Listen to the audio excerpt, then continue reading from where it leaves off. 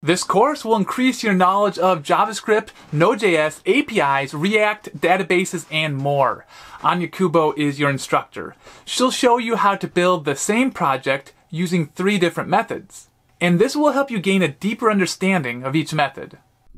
Hey everyone, and welcome to this compilation video, which we're going to build the same thing, but 3 times.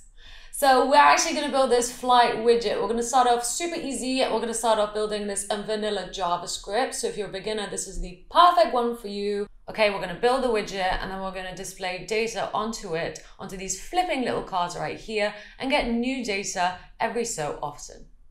Next up, I'm going to show you how to essentially build this by using an API. I'm actually going to build it in JavaScript for the front end and show you how to build a Node.js backend in order to get data from the API that we're going to use. Okay, so this one right here, this is real data, this is the real stuff. And finally, I'm going to show you how to build the same thing, but using React this time. I'm going to show you how to use React for the front end and then a database with our own data. So pretending we're the airport and we're updating this data, I'm going to show you how to get that data again by building a Node.js backend and using this free database, so you don't need any credit cards or anything like that. So I'm excited. Let's do it.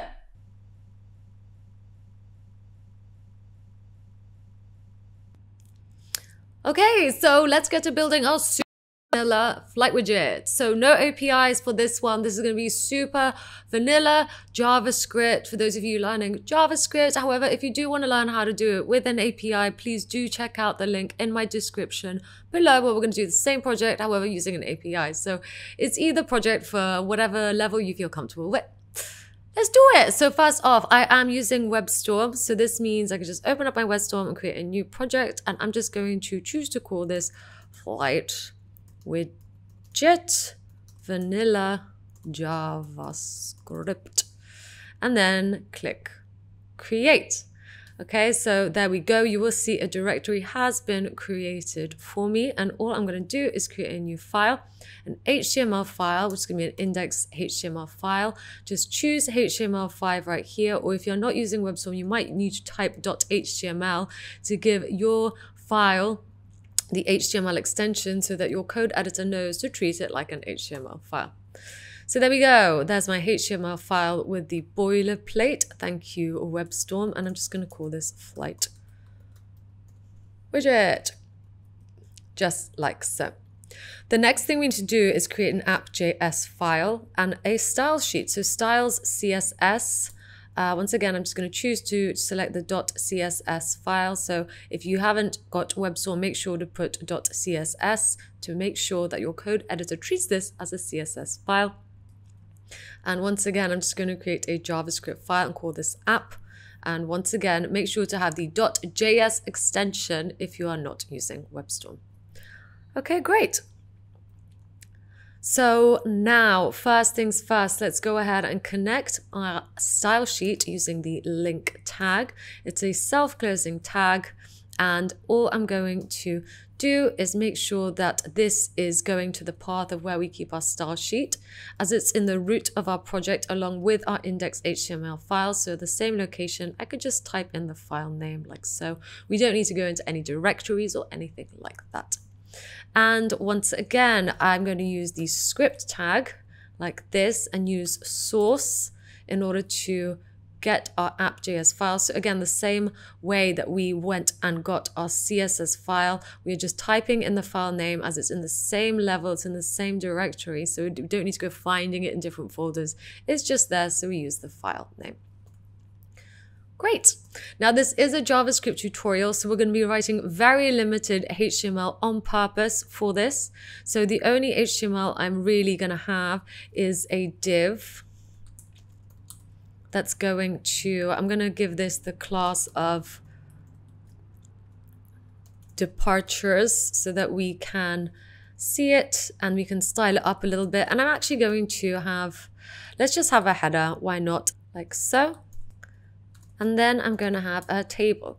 Now my table, well, I'm going to hard code the head of the table. So if you haven't used tables before, you have the table tags that take another tag called T head for the header, and then T body. These are optional. I like to keep my header and my body of the table separate, especially for this tutorial. It will really help us out a lot.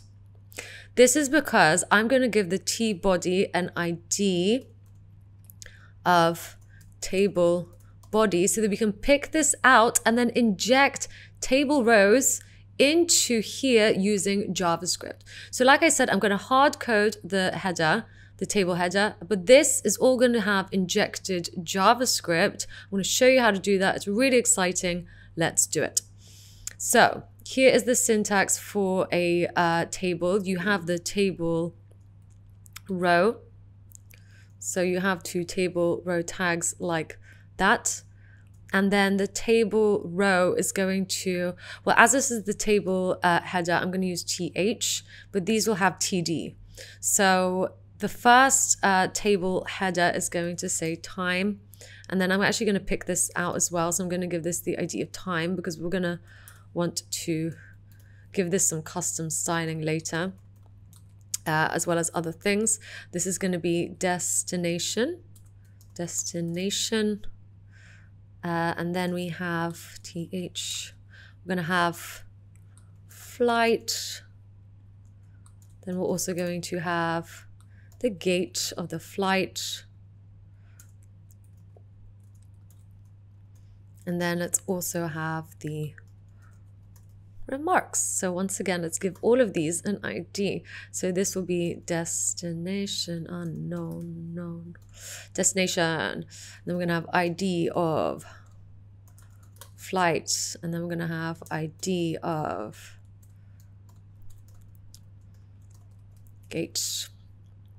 And this one's going to be ID of remarks. Okay, so that's hard coded, and all of this we're going to be injecting with JavaScript. So let's go ahead and do that by picking out this table body element by the ID. So in here I'm going to use document get element by ID and look for the table body, just like so. Okay, so once we have that, I'm going to actually save it as const table body so that we can work with it easier in our JavaScript and just get rid of that. Great. So the first thing first, as we are just, this is just for fun, I'm just going to use an array of data for this. So let flights, I'm using let for a reason, which will become more apparent later as this, we will want to change this. So each of my flights is essentially going to be represented by an object, and that is going to have a time. So here is my first flight. It's going off at 8:11 a.m. Its destination is going to be Oman. The flight number is going to be OX203. The gate number is going to be A01, and the remarks is going to be that it's on time. Okay, so that is one. I'm not going to just sit here, allow you to watch me type these out. I have pre-made this. So here are all my flights. We have Oman, we've got a flight to London that's been cancelled, Dubai, Frankfurt, and Tokyo. Okay, so those are my flights. I have, or I will be putting the code in the description of this video if you want to take that, or if you want to, take this video and just pause it while you write this down. It's totally up to you, whichever version you prefer. But yes, I will be sharing the final code with you in the description below. Okay, so those are all our flights. This is what we're going to be using in order to create our flights widget. So in order to populate our widget with this information, I'm going to write a function called populate table, just like so. And we're going to be using for loops to do this. And I'm going to say that for, so obviously this is called flights. I want to loop for as many flights as we have. So again, this is one flight, this is one flight. We have 1, 2, 3, 4, 5. This is going to loop 5 times, and we can do so with this syntax. So flights is the name of our array, const flight of flights. So we've now defined that one of these is a flight. And all I'm going to do is for each flight, I'm going to use document to create an element, and that element is going to be a table row. So once we have done that, let's actually save this as const table row. Great. So as it stands, for each of these, we have created a table row. So just like we see here, a table row. The next thing we need to do is actually create a table or a TD to hold all of this information. So for each one of these lines, we need to create a TD element, right? So let's do that. Document create element TD, and I'm going to save this as const. So let's do that. So we've done that. And the next thing we need to do, well, actually, let's put this into our table body first.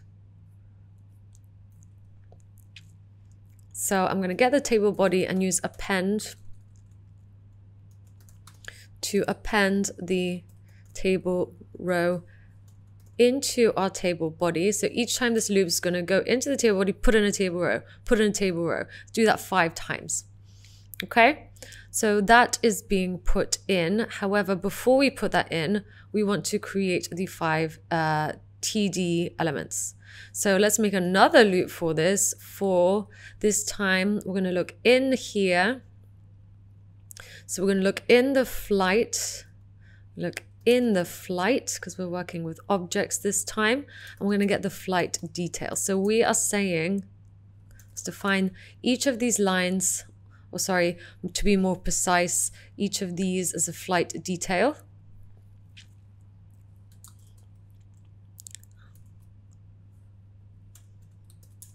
Okay, so all I'm going to do now is use document create element TD and then const table cell. That's what I'm going to call it.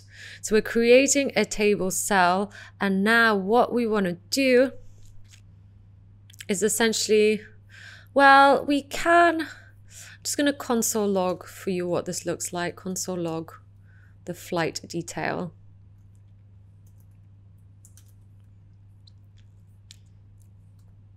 And of course we need to call this function.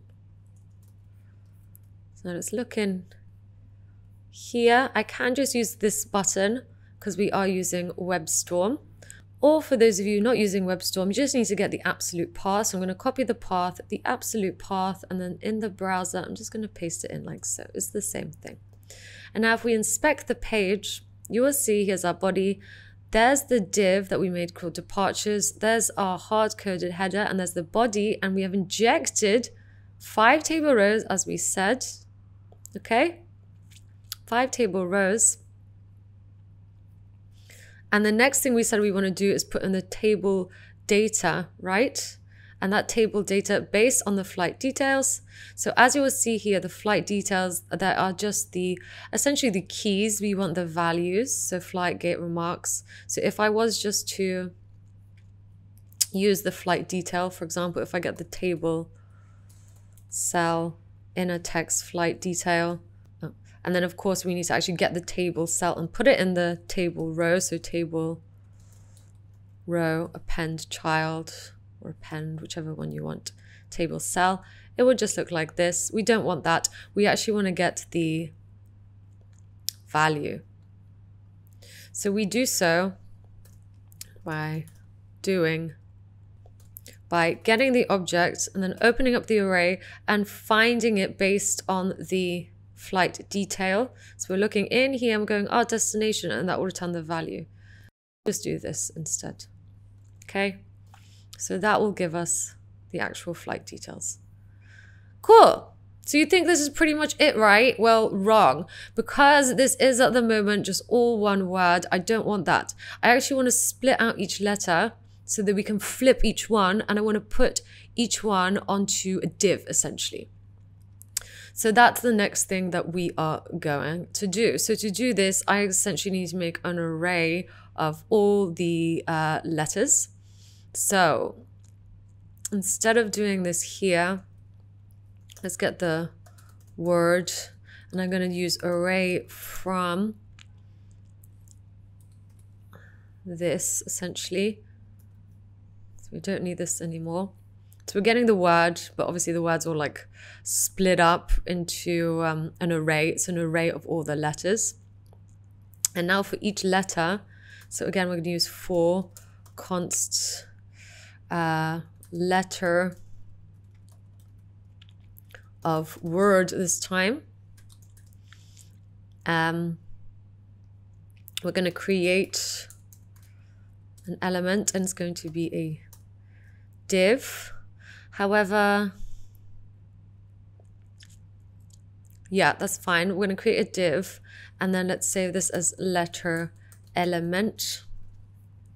So we've got our letter element, and then we're going to just get the letter element classless add. We're going to add the class of flip, and then the letter element text content is just going to be letter, right? So now if we look in here, we of course need to put that in because we haven't done that yet. We're going to get the table cell, append letter element. Cool. So it looks like this. It looks a bit like Matrix. So let's do some styling up. So what do we want to do? So let's go to our style sheet up.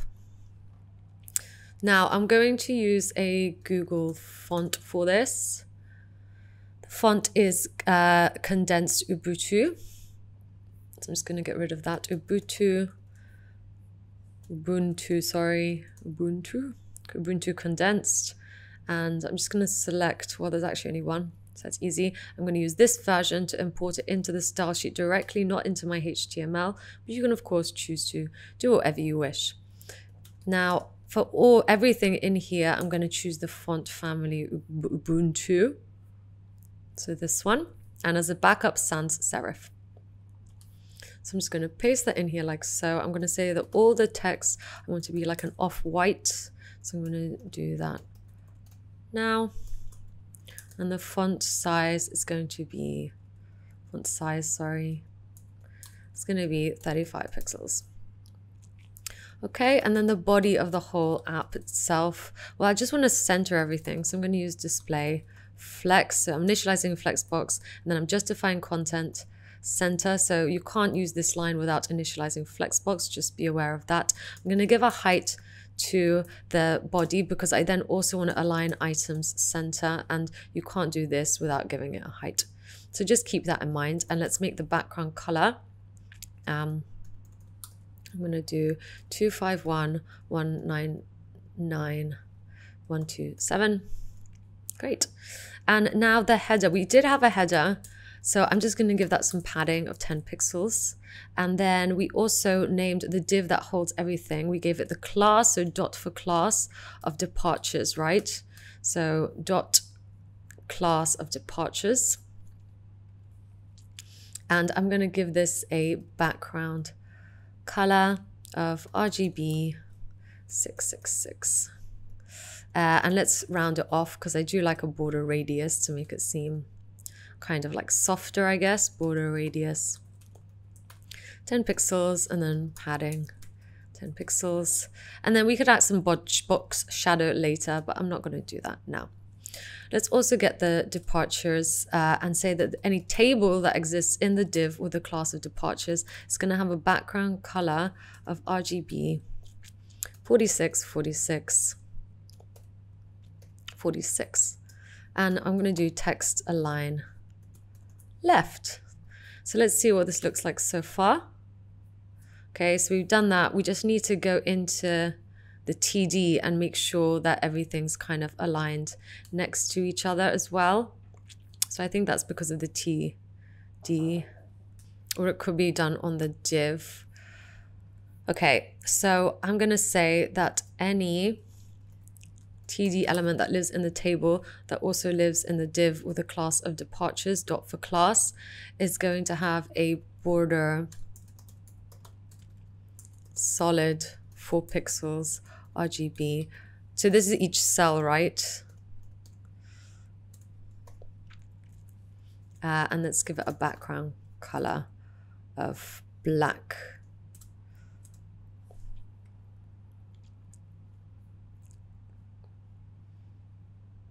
Actually, we should be doing this on the divs themselves. So on each of this div, I want to make sure that each div is kind of like a black, or has a little border square. So obviously that looks really weird at the moment. And this should be black, sorry. Let's make it black. And let's make them all float left. Okay, there we go. So that's a lot better. Whew, that is looking so, so good. I'm also going to actually assign this a height, just in case, you know, there isn't something there. I don't want it to kind of look weird. So I'm just going to hard code that there. And I'm also going to do the same for the actual whole cell that this lives in. So a TD, so like one of these TD cell, right? So let's hard code that too. So every TD is going to have a height of 50 pixels no matter what. Cool. So great. And now one last thing I'm going to do is actually pick out. So in here, I'm going to pick each of these out by its ID and then just space them out a little bit more because I think they're a little bit too close together. So the hash is for ID.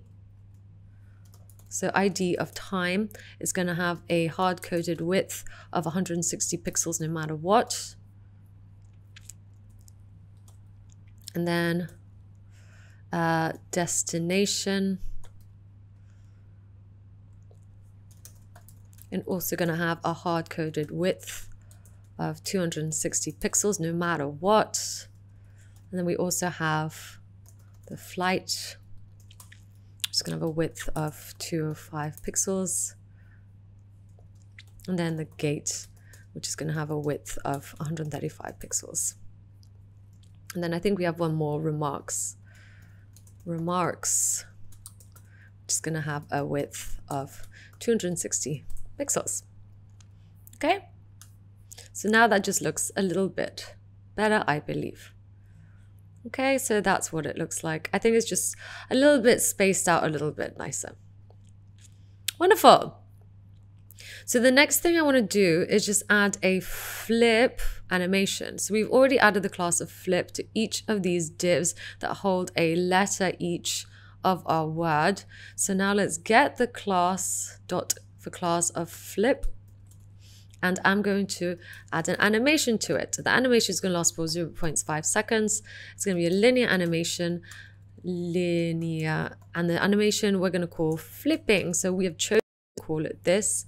And now frames flipping, we have to define it. So I'm just going to say that as 0%, I'm going to transform it so that it rotates on the X. Oops. Rotate X. It's going to start at 0 degrees. And then we're going to do at 50, it's going to be 90 degrees on the X axis. And then at 100, it's going to go back to 0.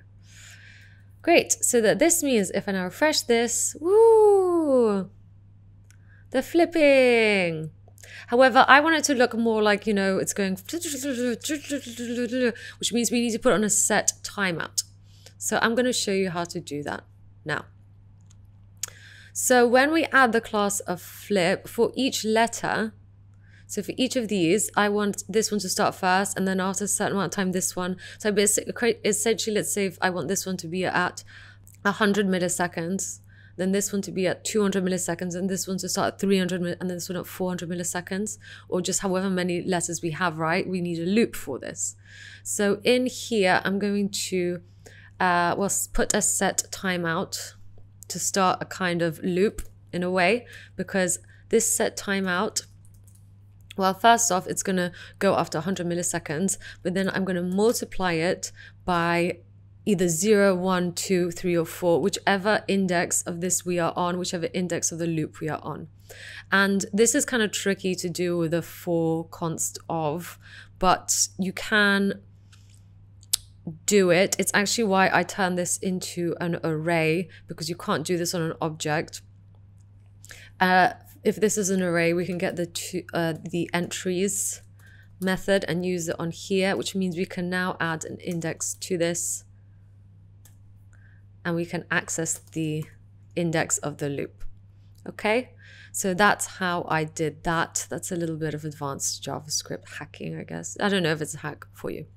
So now we've got a set timeout that will essentially execute on 0, then 100, then 200, 300 milliseconds.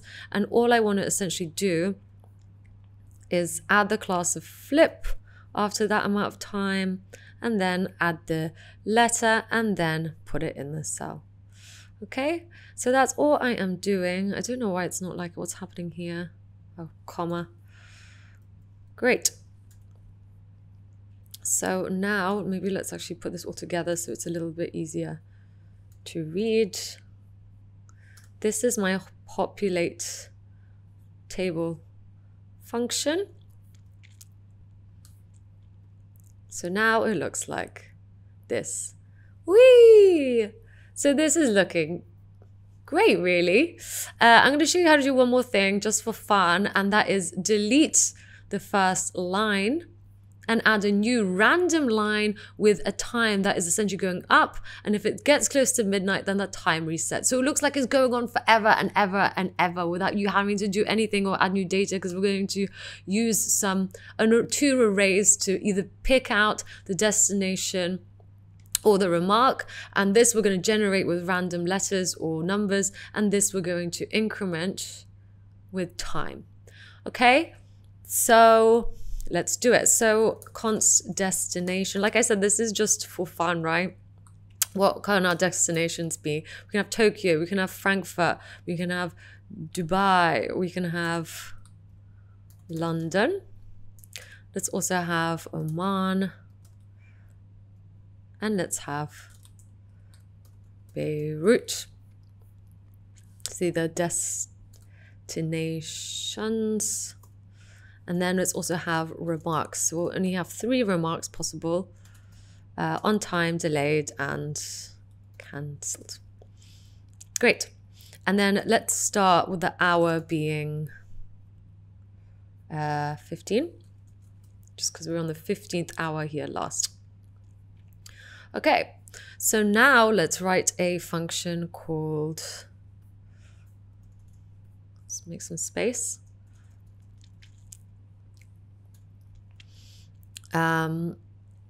Function shuffle up.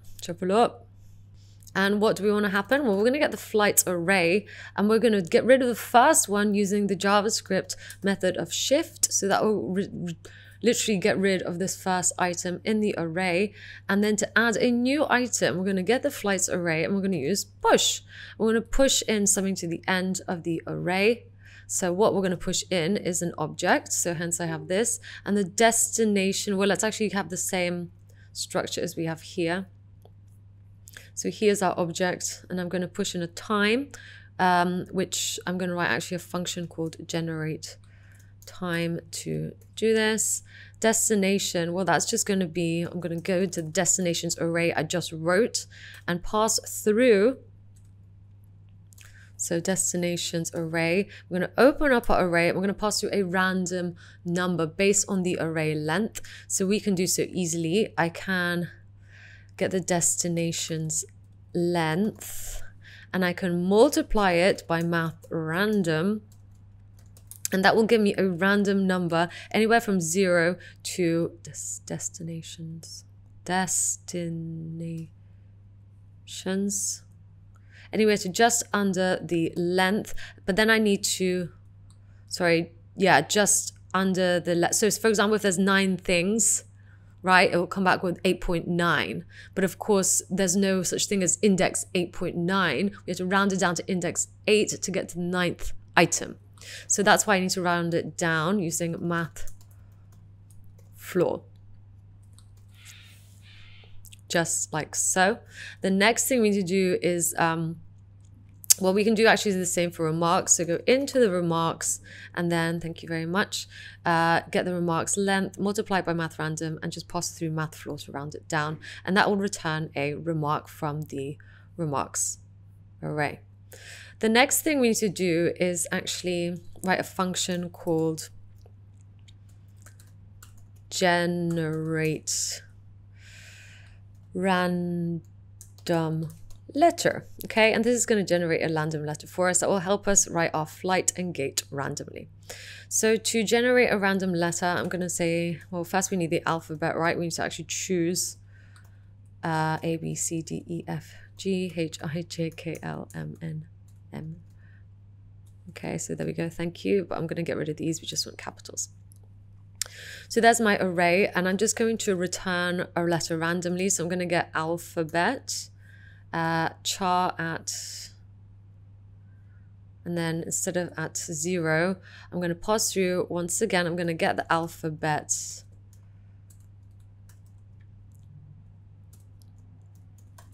length.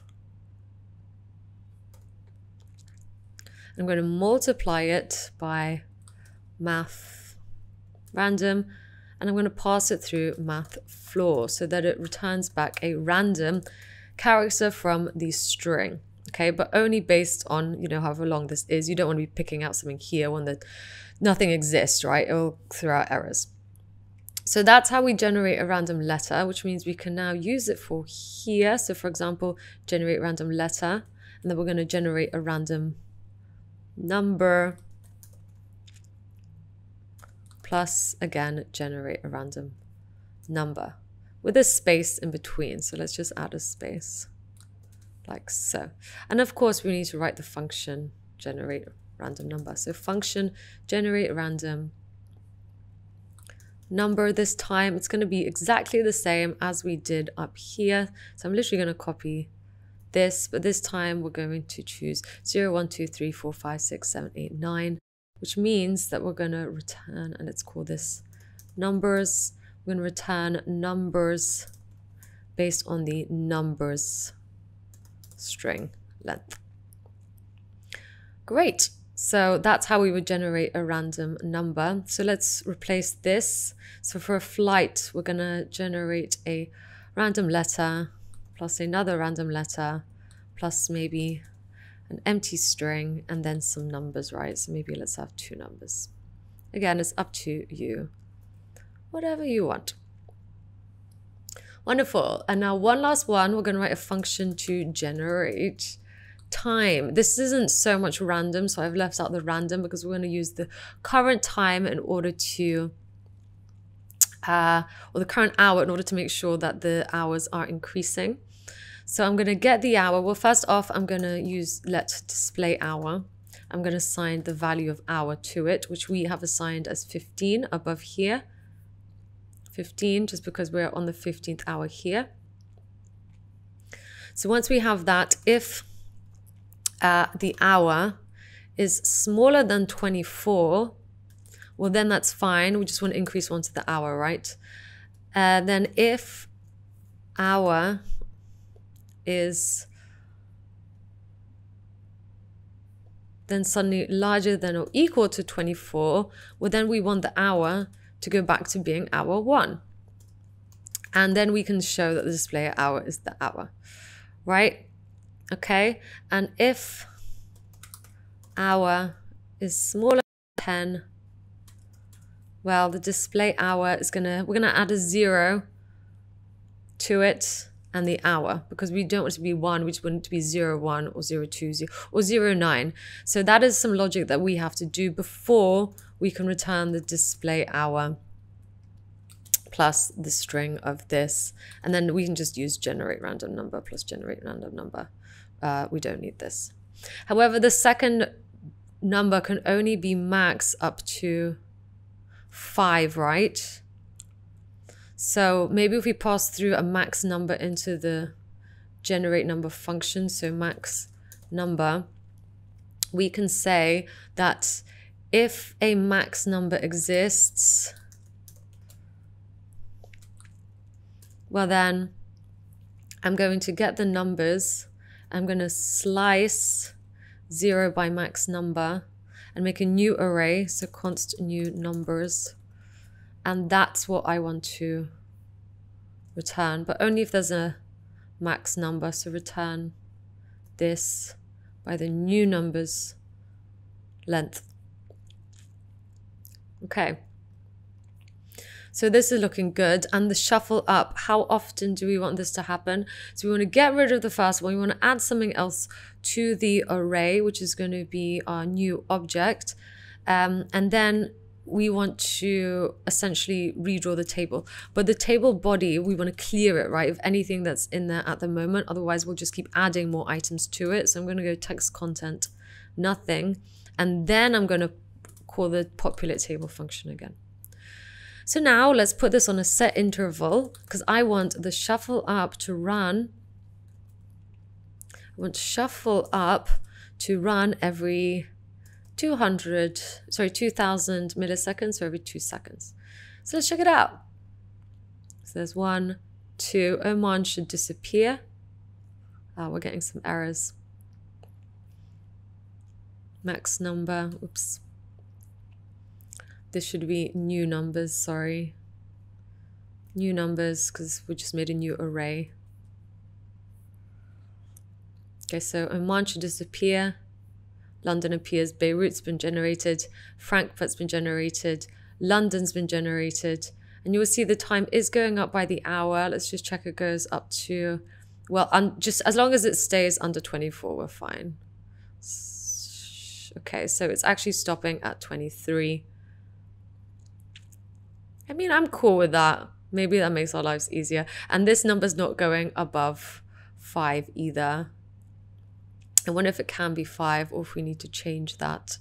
Because 5 should technically be allowed. I don't see a problem with that. Oh, we've had an error here already. Okay. So this is looking good. However, we just need to maybe make this smaller than, and then max number, slice it at max number plus 1, just so it includes the 5. And let's check it out. So now you should see it.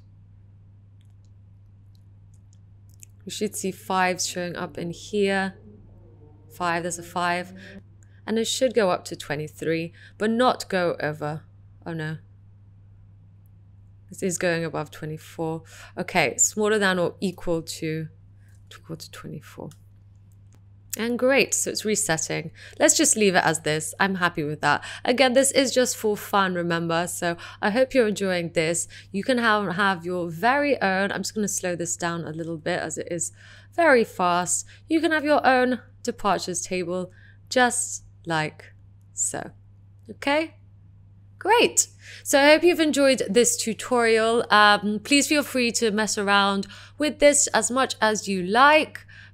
Take it, it's yours. And if you want to see how to incorporate actual data, not just made up data that we're generating randomly, then please do watch my tutorial on this in the description below. Thanks very much, and I'll see you on my channel.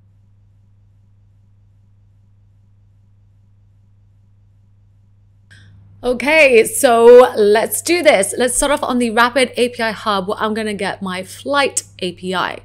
So please go ahead and sign up. As I've already signed up, I'm going to log in, and I can do so with my Google account. So that's what I'm just going to do. I'm just going to go ahead and log in with Google. Of course, you don't have to. That is just my choice. Now, the first thing you're going to have to do is do a little bit of configuration, which I've done, but I'm going to walk you through it in order to use the API. And that API that we're going to use, there's actually loads of Flight APIs. There's, in fact, just so many APIs in general. But the one that we're going to use is of a specific airport. We could do Madrid's airport to find out what kind of arrivals and destinations they have, or we can do Toronto. So it's totally up to you. For this tutorial though, I am going to go with Toronto's airport. And this is cool, like with every API on Rapid API, just going to show you it here. You get a little dashboard like this, and you get the code. So you get the code required in order to, for example, here I can search an endpoint. We're going to want to get the departures by get all departures. So if I click on get all departures from Pearson Airport, this is the code that I would need to put in my Node.js backend in order to get the departure details. And if we want to see the example response without signing up, we could just see what this will come back as. You can see it comes back as an array of objects, and each object represents a departure. Okay, with the terminal, the gate, the time it's departing, the airline flight number, destination, and status as well. So this is what it would look like if I ran this code. And the best thing about this is that, you know, we can just use one API key to control them all in the Rapid API hub. So that is pretty cool. So I'm going to show you how to essentially subscribe to this. You're going to have to put in some details like your billing details and so on.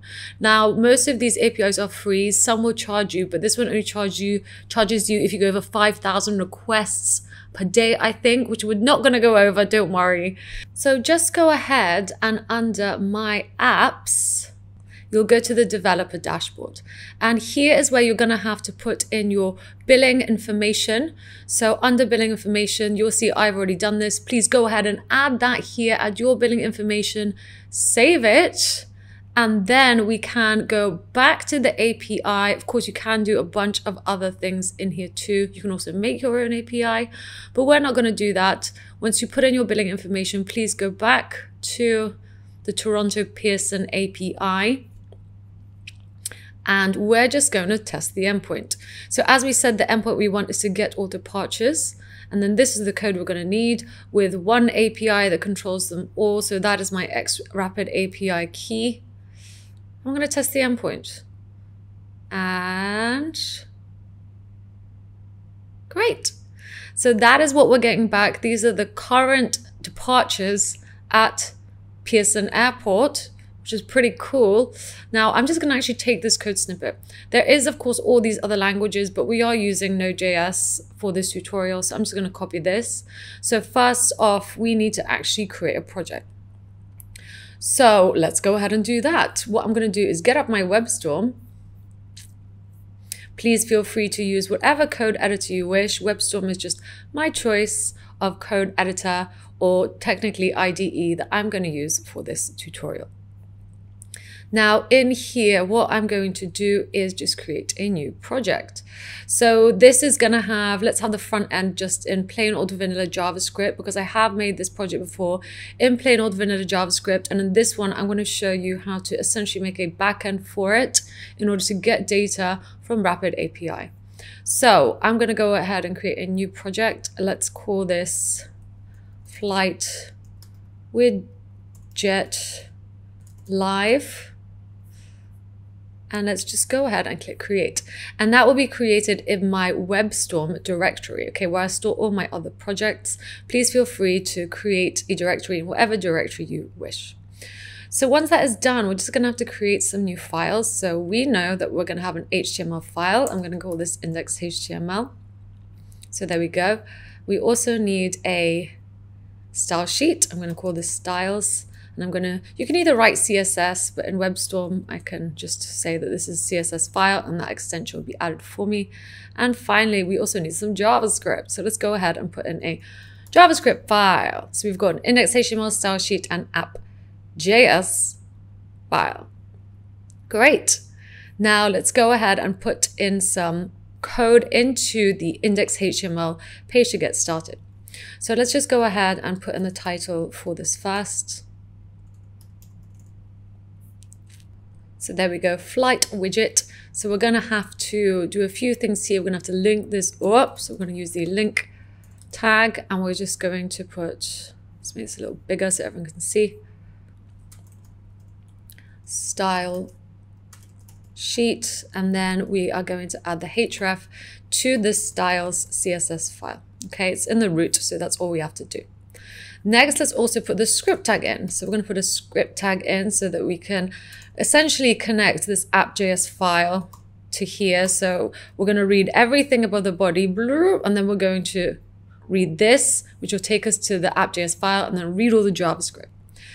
So the first thing we're going to do is actually create our table. This can be static. I'm not going to be changing anything with JavaScript here, which is why I'm just going to make it in the HTML file. Let's actually just style this out a little bit more. So just have the correct indentations. So, yeah. Okay, so now in this div, I'm just going to give this the class of departures, as it's going to hold all our departures. And we're going to make a table now. So let's use table. And then in our table, well, of course, we're going to have a table head. So this is going to give semantic meaning to our browsers, that this is the table head, and then this is the table body. And in the table head, I'm going to, well, yes, we can actually hard code this. It's the table body that we're going to want to insert stuff into with JavaScript. So how do we make a header again? Well, we need a row. So let's create a row. And in the row, we're going to have table header elements. And we're going to have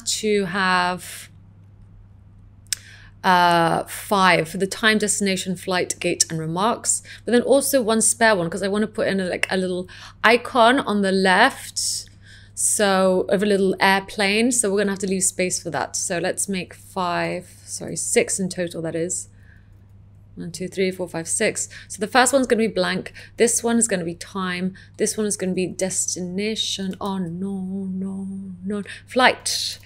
And then we have the gate, and then we also have the remarks. Okay, so there we go. And perhaps let's give these an ID so we can pick them out later in our styling. Okay, oops, that should be ID time.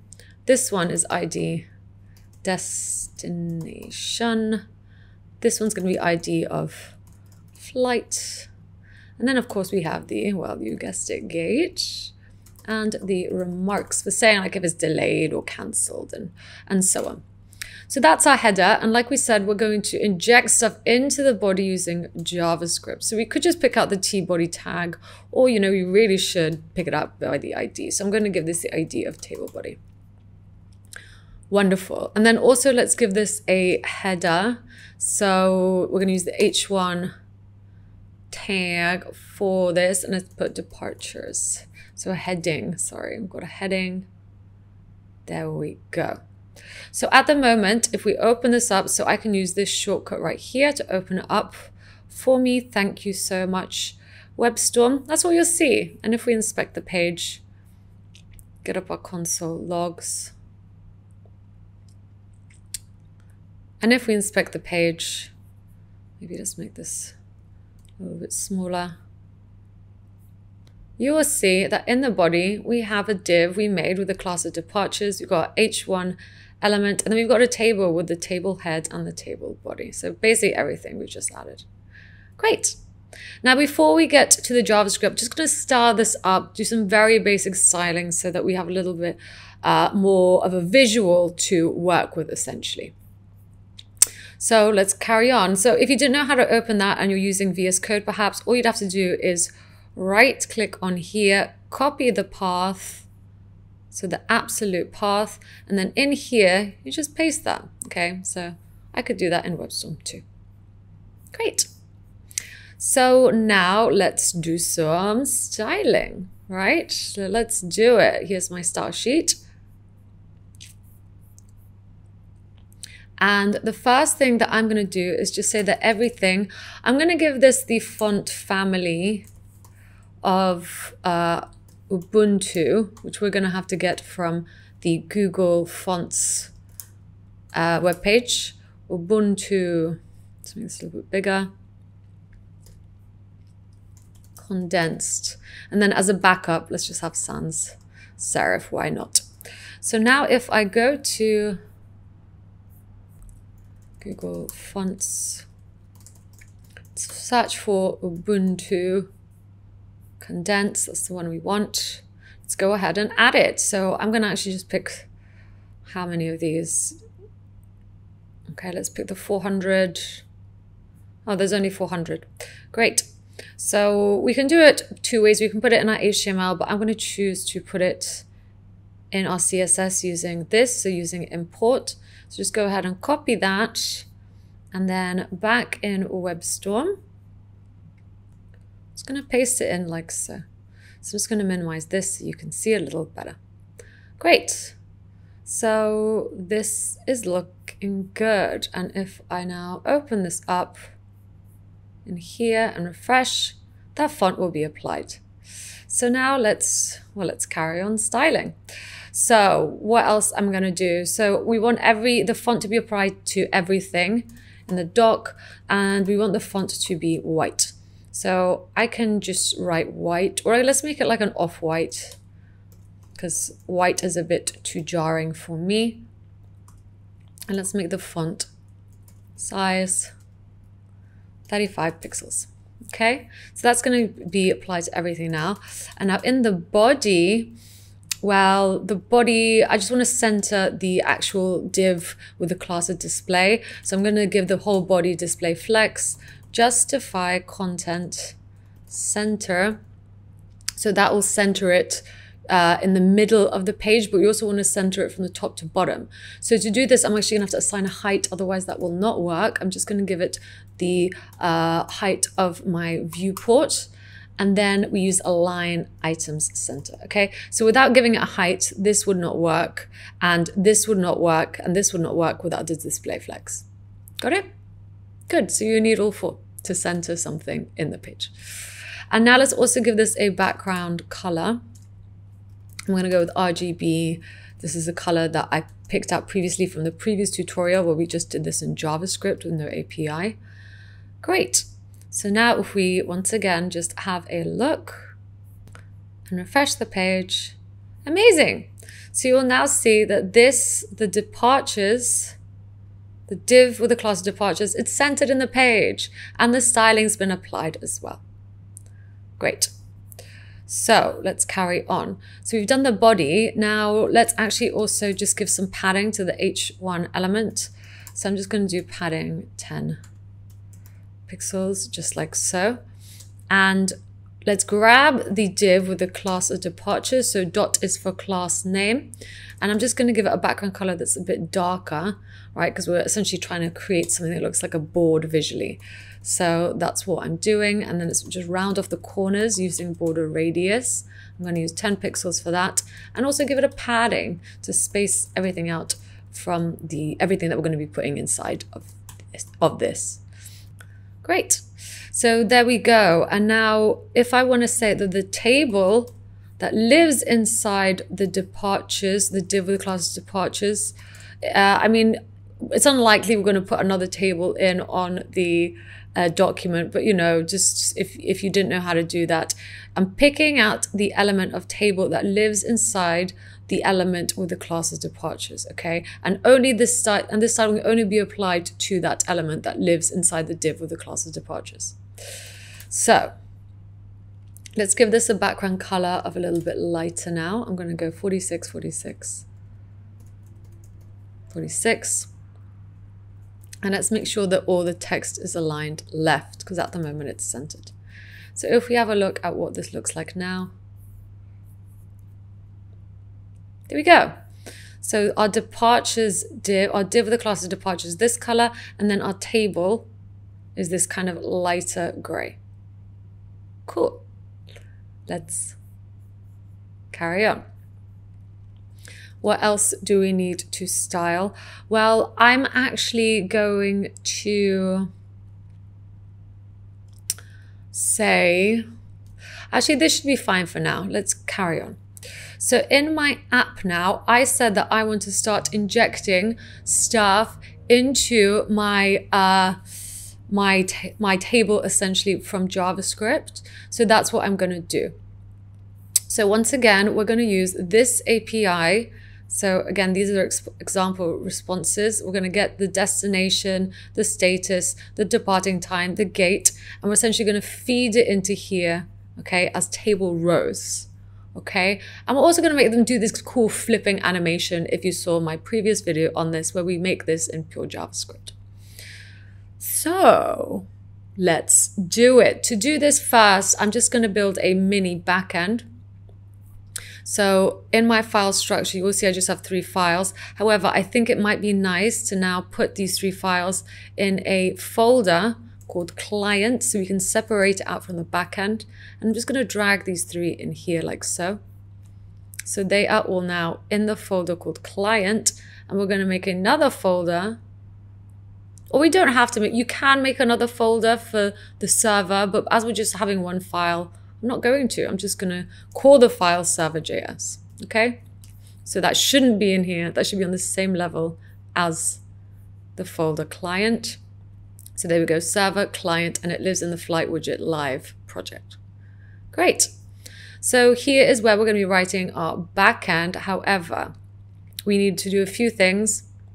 You need to have Node installed, okay, because we're going to have to use Node, and we're also going to have to use NPM. So if you haven't, please go ahead and visit here. So install Node. And just select which one you need. For me, it will be the Mac OS installer. So you're going to have to do that. And then also we're going to have to install NPM so that we can use it to install packages. Okay. So here we go. NPM G install NPM. This is for installing it globally. Okay. So just go ahead and do that. I'm going to show you how. So you just do that. I mean, that's it. Or if you're using VS Code, you might want to get your terminal up. Your terminal looks like this. Okay, and it doesn't matter where you do it because it's global. So just go ahead and do that. Great. Now that we've done that, once again, I'm just going to show you how to do this in your terminals. So you would go into wherever you stored this project. So for me, it's WebStorm projects. And then I go into Flight Widget live.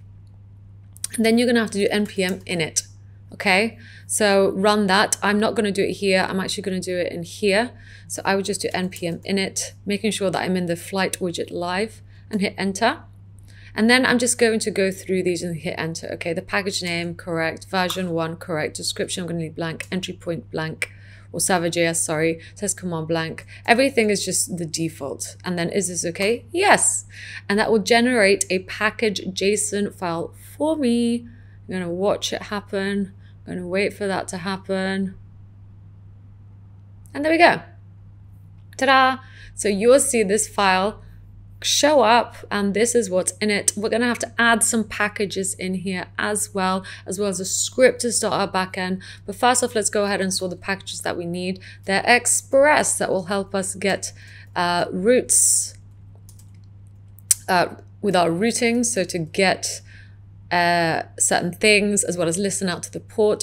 We're also going to need Axios in order to make the requests. We're going to need cause. We're going to need .env in order to hide our Rapid API keys safely, so we don't upload it onto GitHub or anything like that. And we're also going to need Nodemon to listen out to changes on the backend. So please go ahead and install that using npm I or npm install and hit enter. Okay. And that should populate in here with the versions that we're using for this tutorial. So if you're watching this in the future and something doesn't work, it could be down to the version you are using. So just remember that.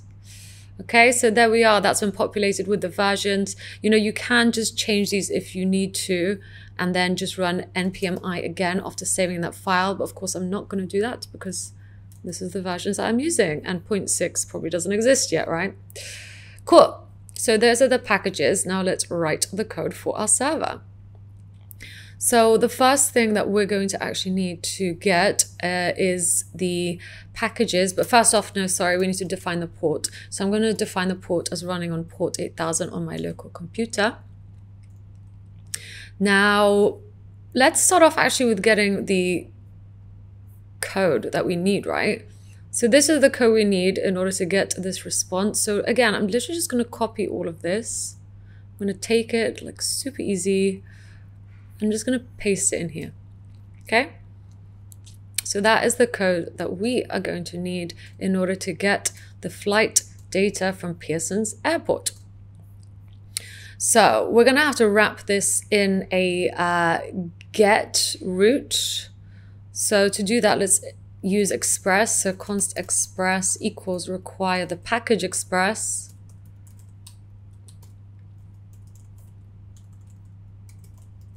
Okay, and once we have that, we actually need to call express to release all of its wonderfulness and save it as something else. I'm going to choose to save it as app so we can actually use it.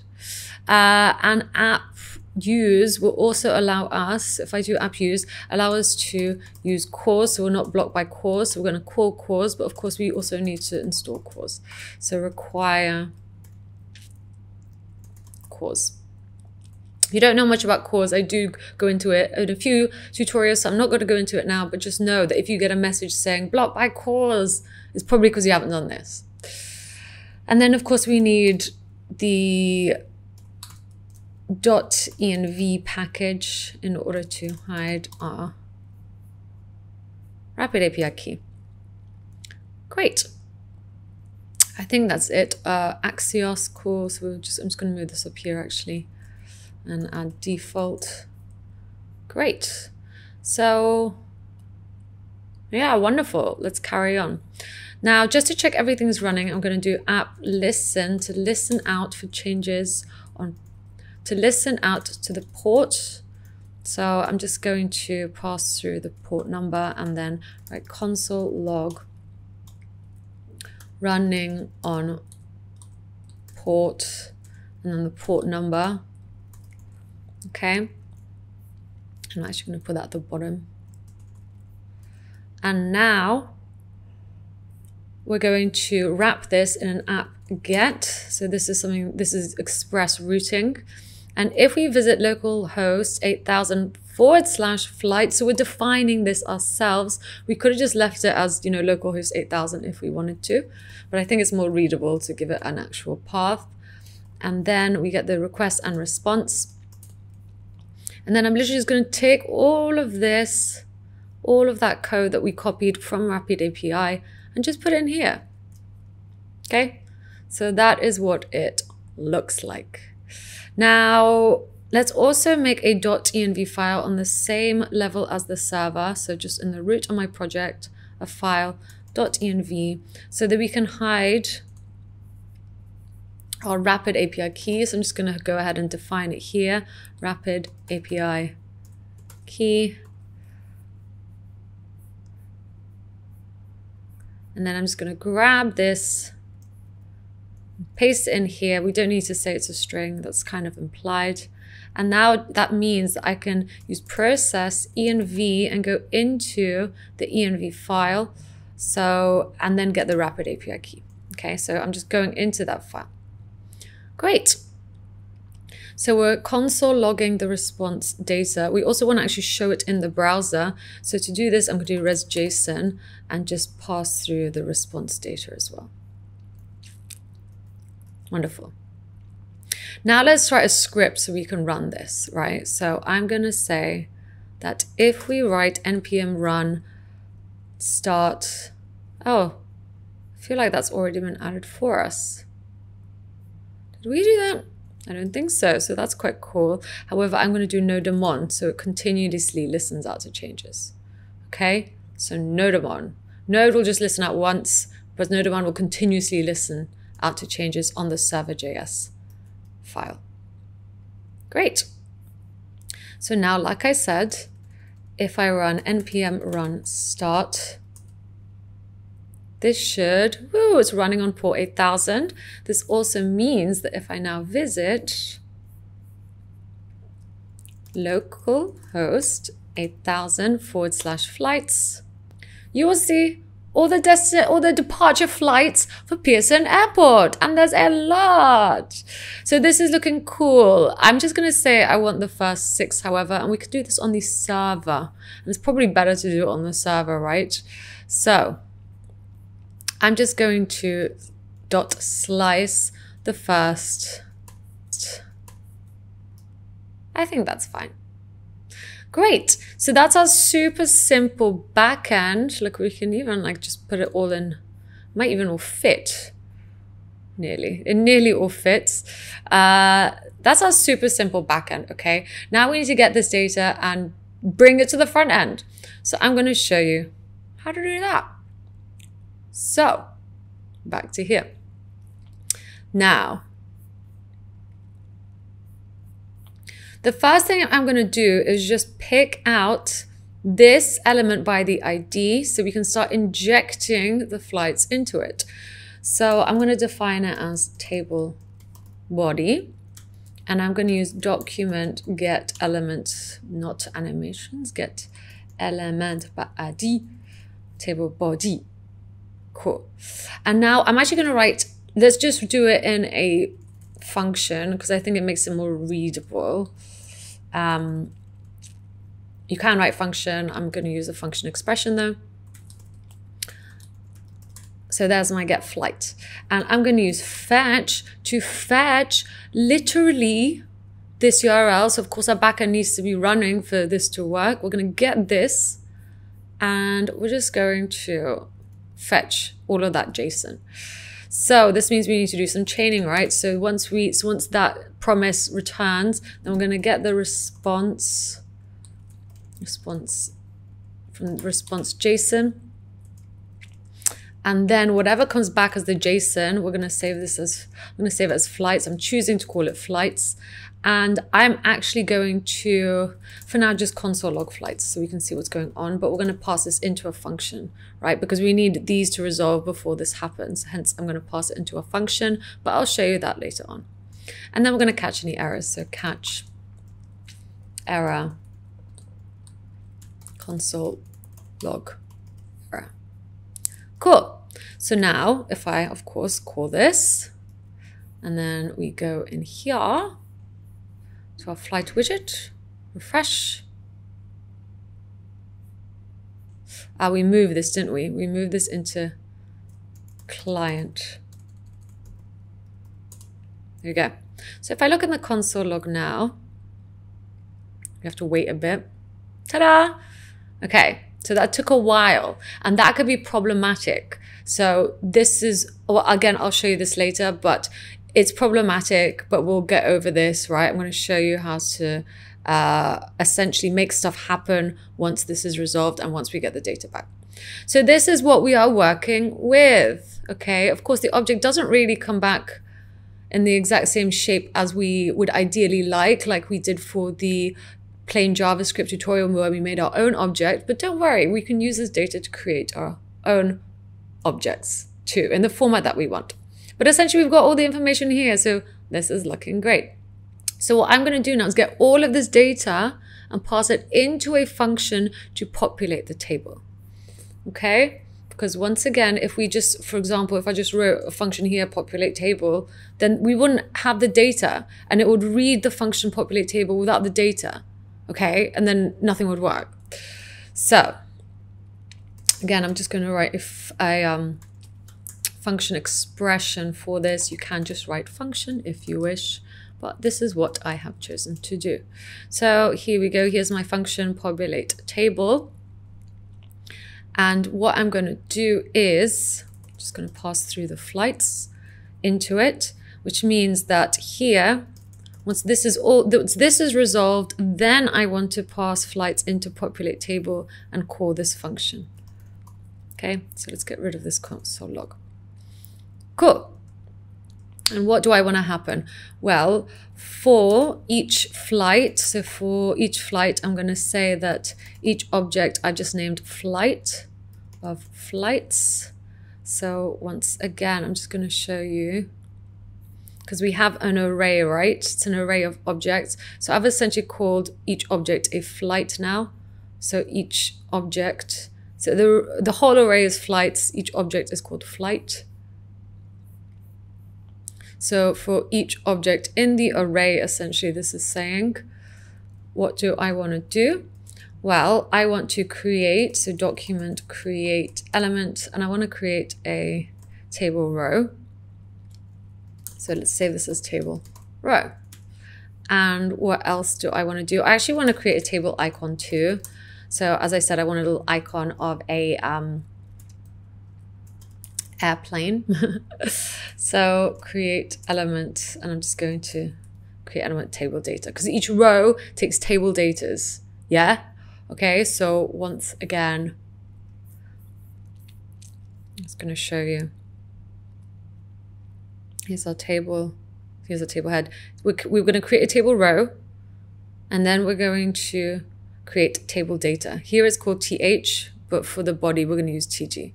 So we're going to have to create 1, 2, 3, 4, 5, 6 table datas. Cool. So I'm going to create a table icon for the first one.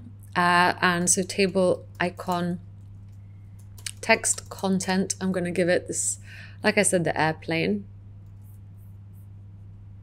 So just like that. And now we're going to essentially get the table icon and put it in the row. So we're going to get the table row and use append table icon. Okay, so we'll put the icon in the table row. And now we also need to put the table row in the table body. So table body append table row.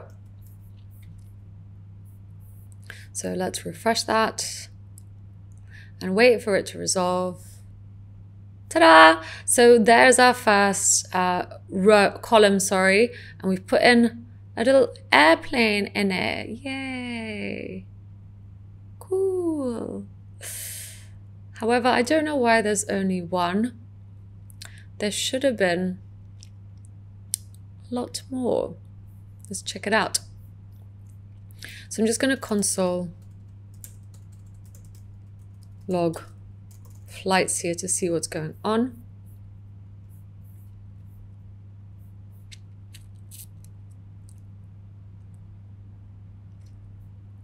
Okay.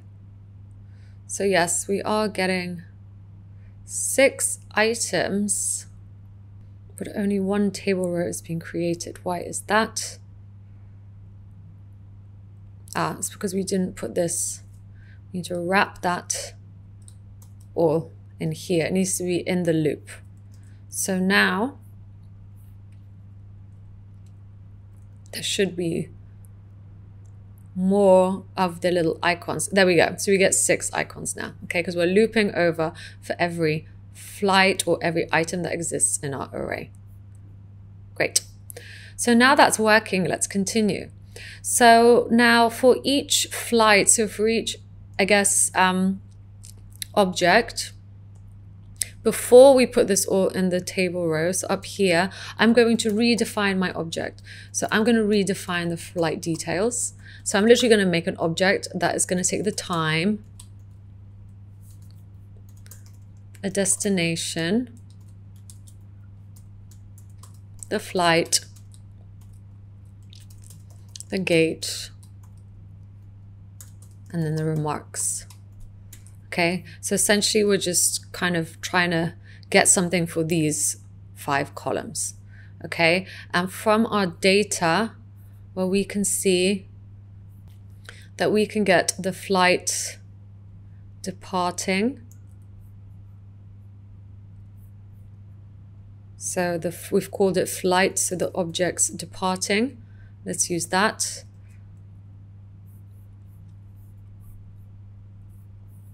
We'll probably also slice it down, right? Just so we get the first 5 characters. And then the destination, that's just destination. The flight is the flight number. And the gate is gate. And remarks is status. So let's see if we can remember that. Flight departing. Again, because we've called this object flight up here. Flight. Oh gosh, what was this? Flight details. Flight number, wasn't it? Flight number. This was flight gate. And this was flight status. And then we said we wanted departing. We said we just want to get the first 5 characters. So there we go. And let's make this to uppercase. And this also to uppercase, it's all capital. And this was in an array. So I'm guessing there's going to be more than one, but we just want one. So I'm just going to return the first value from that array using the shift method. Cool. And now, so we've redefined our new object. Let's now use that object to essentially create a table data cell for each of the items. So I'm going to do so again. So const, I'm going to call it flight detail. So each flight detail that exists in this object, in the flight details object. And for each item that exists, I'm going to create a table data cell. So document create element td. I'm going to save this as table cell. And now I'm going to essentially, so whatever these words are, I don't really want, I want them, because I want each word to be separated out. I want to create an array from it so that we can create little flipping boards. I'm going to get the word and create an array from it, like I said. So array from, and then we're going to look in the flight details object and look for something by the flight detail. Okay, so essentially I'm just creating little arrays so that we can now create little cards for them. So const, we're going to have the index this time. So index and then the letter for each of the cards of the word entries.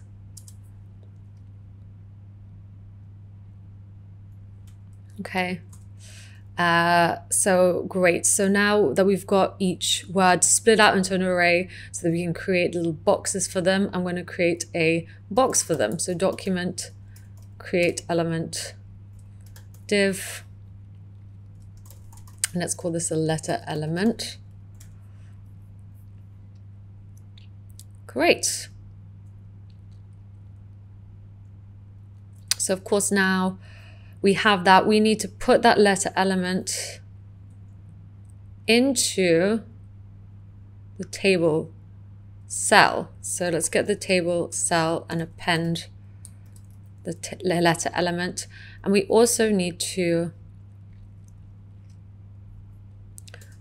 so after, still in this for loop, we also need to grab the table row and append the table cell. Okay, so of course we won't really be able to see the styling on this now, but I'm just going to show you what this looks like. I'm trying not to make as many calls because it's obviously taking time to make the call and we don't want to go over the certain amount either. So we've created the table data, and for each letter we've created a div. So that's looking good. We just need to actually put the letter in. So let's actually get the letter element and use text content to add the letter. Okay, so for each word entry, I'm just gonna do that. Great. And maybe let's style up the div a little bit. So in here, in the departures table, any div that lives inside of it, I'm going to give it a border that is solid, 4 pixels, RGB. Okay, so I'm just making little cards. And let's also give it a background color of black, but let's make it RGB. So RGB 000. And then min width of the card is going to be 20 pixels and the height is going to be 40 pixels. And I'm going to make everything float left. Okay, so once again, let's check it out and refresh, and let's wait for the API to do its thing. We're calling the API. Ta-da! So there we go. this is looking good. As you can see, what we have done is got each word, we split it out into an array. If in each item in the array, we made each letter go into a little card that we created, or a div to be precise. So this is looking cool. The last thing I'm going to do is just add a flip thing. So then we get it, everything flips over. So let's go ahead and do that.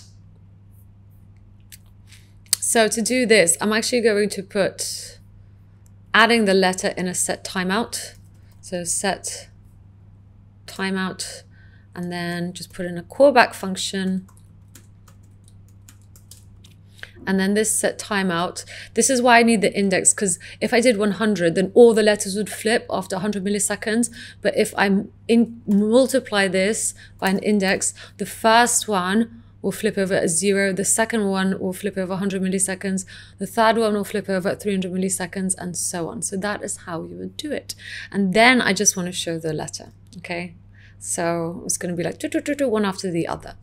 I'm also actually going to get the letter element and assign it a class, which we're going to make. So class list add. This is how you add a class using JavaScript. And that class is going to be called flip. And actually also,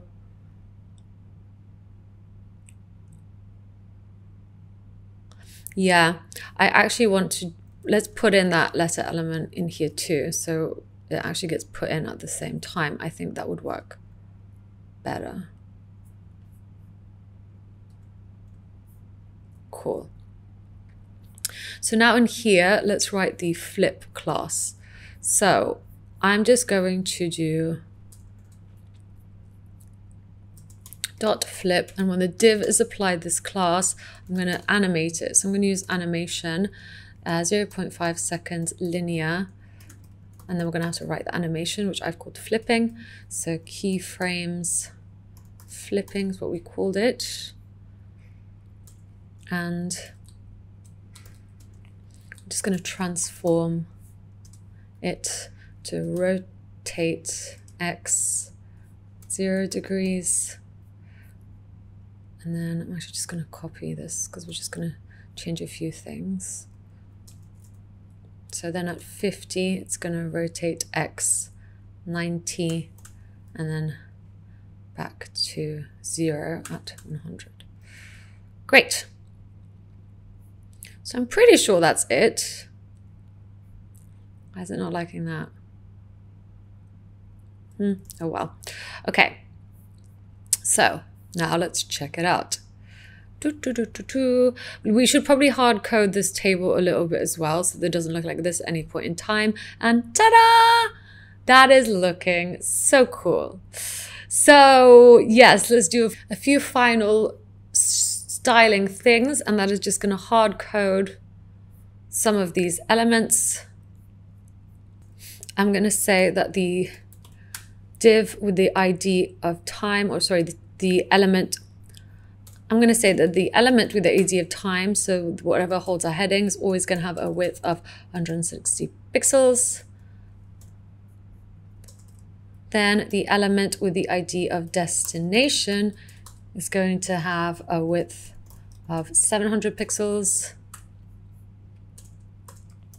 And flight is going to have 205 pixels.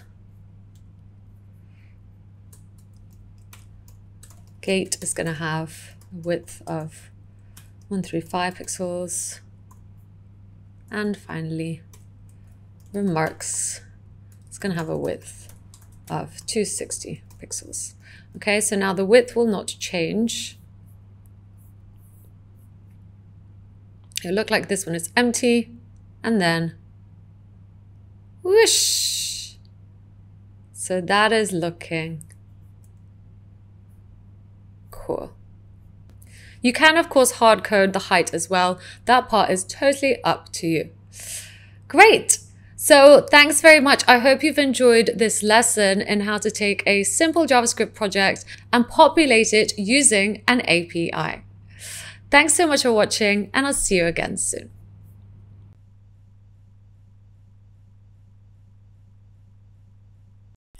So let's do it. Let's get up our code editors. So I am using WebStorm, so I'm just going to spin up a React app fast by clicking on React right here.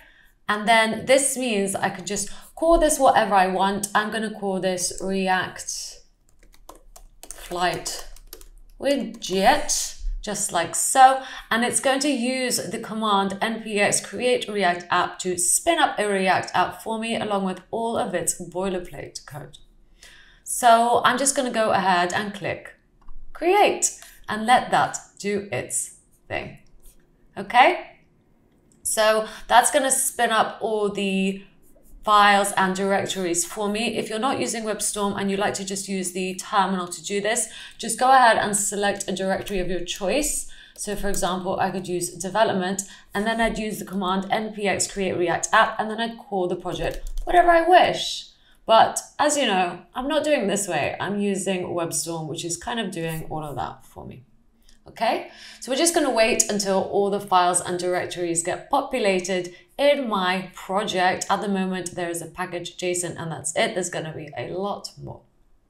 So while that's doing its thing, let's head over to DataStax, which is going to be the database management system I am using for this project. I'm using it because it's free and I use it in most of my projects, so I'm pretty used to it. So I'm just going to go ahead and sign in. Go ahead and sign up if you haven't already. And once you have signed up, you'll be taken to the DataStax Astra dashboard, just like so. And as you can see here, I have many databases already. I'm going to go ahead and create a new one. So I'm going to go ahead and click here. And that will take me to this dashboard where I'm going to call my database something. Well, I'm just going to call it, let's call this the Flight Widget project. And the key space name for this, I'm going to choose to call this flights, just like so. Okay, great. So that is what I've chosen to call my key space. Next, I'm going to choose a region. I'm going to choose the closest one to me, which at the moment, I forgot where I am. I'm in London. So I'm going to go ahead and choose Europe, West Europe, and create a database. Okay, great. And now while our app is spinning up, this should be created. It will show you the token and secret client. Please go ahead and save that. I'm going to show you mine because I'm going to be deleting this anyway by the time this tutorial comes out. So this is what you should look like. Just copy that and keep it somewhere safe. Okay, so go ahead and save it somewhere. I'm going to save mine on notes, and wonderful. So now we can go to the database. That data will be needed to communicate with your database later on. So now that we are here, we can see our key space called flights, but we have to wait as our status is initializing. So we can't use this quite yet. So while that's doing its thing, let's go and check on our project. So back in here, you will see that in my directory called React Flight Widget, we will see all these files and directories. Okay, so that's been generated for us. Let's just get rid of that for now. I'm actually going to get rid of a lot of these as we don't need them. So I'm going to delete these 3. Okay, I'm just going to really scale it back.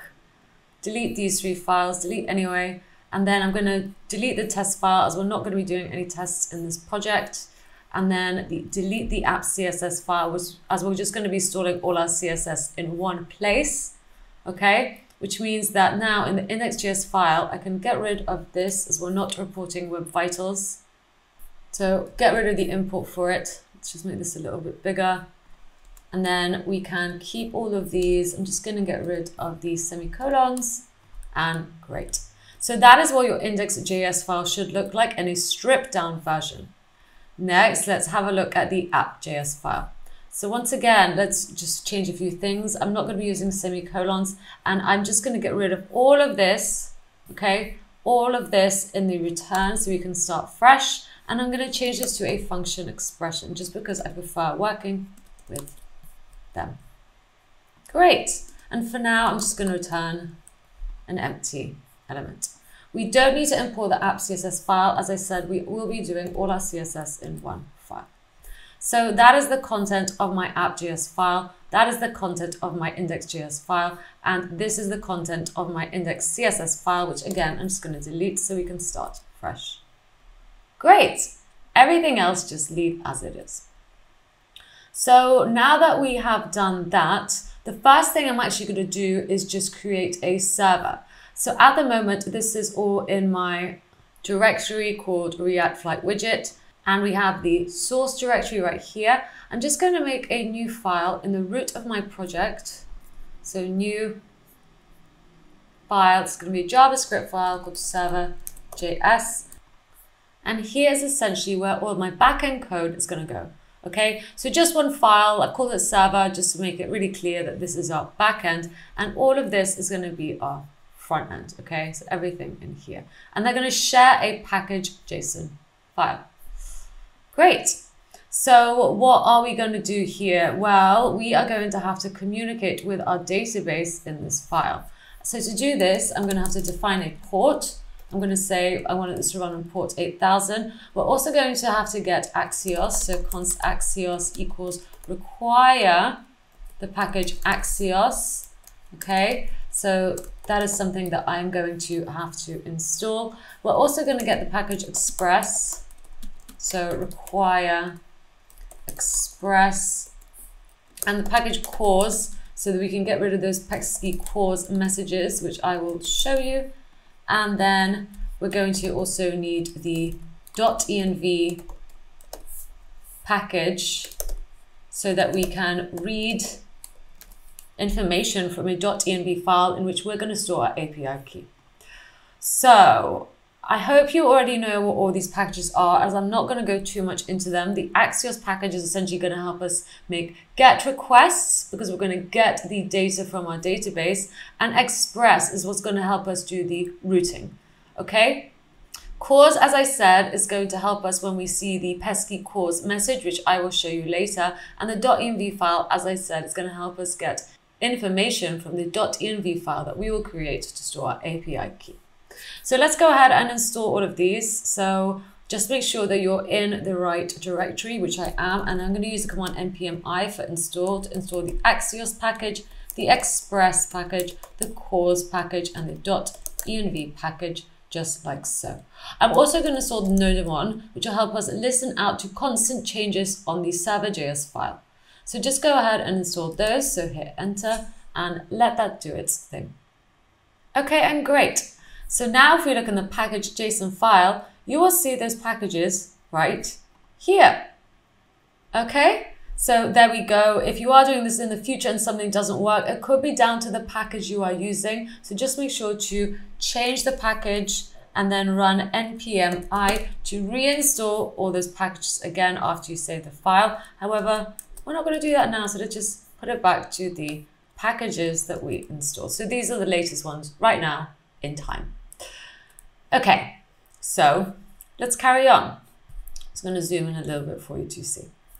Now we're going to also have to add another script because at the moment we have a script to start, just the React app. I'm going to write another script, which I'm going to call start backend. So that's how we're going to call the script to start our backend. And I'm going to change this to front end actually. And here I'm going to listen out to changes on the server.js file, and to listen out constantly for changes, I'm going to use Node, which I just installed. Okay, so that will listen out to constant changes on my server.js file. Great. So I'm not going to run this yet. Let's just get rid of that for now. Let's carry on writing our code for here. So first off, I'm going to actually get everything that Express comes with and release all of its magic wonderfulness. And to do this, well, I've stored it under the const Express, which means if I grab Express now and call it, all of that will be released. So everything that comes with the Express package. So to use it, I'm actually going to save it as another const called app, which means that now I can use app and use any methods that come with Express. And one of those is listen. And that's going to help us listen out to the port. Okay. And it's going to listen out to the port and it's going to console log out running on port, and then we're just going to grab the port name. Okay, so that now if I do npm run start backend and hit enter, you will see running on port 8000. And if I make any changes here and save, obviously that won't work because that has, that's not code. Let's comment that out.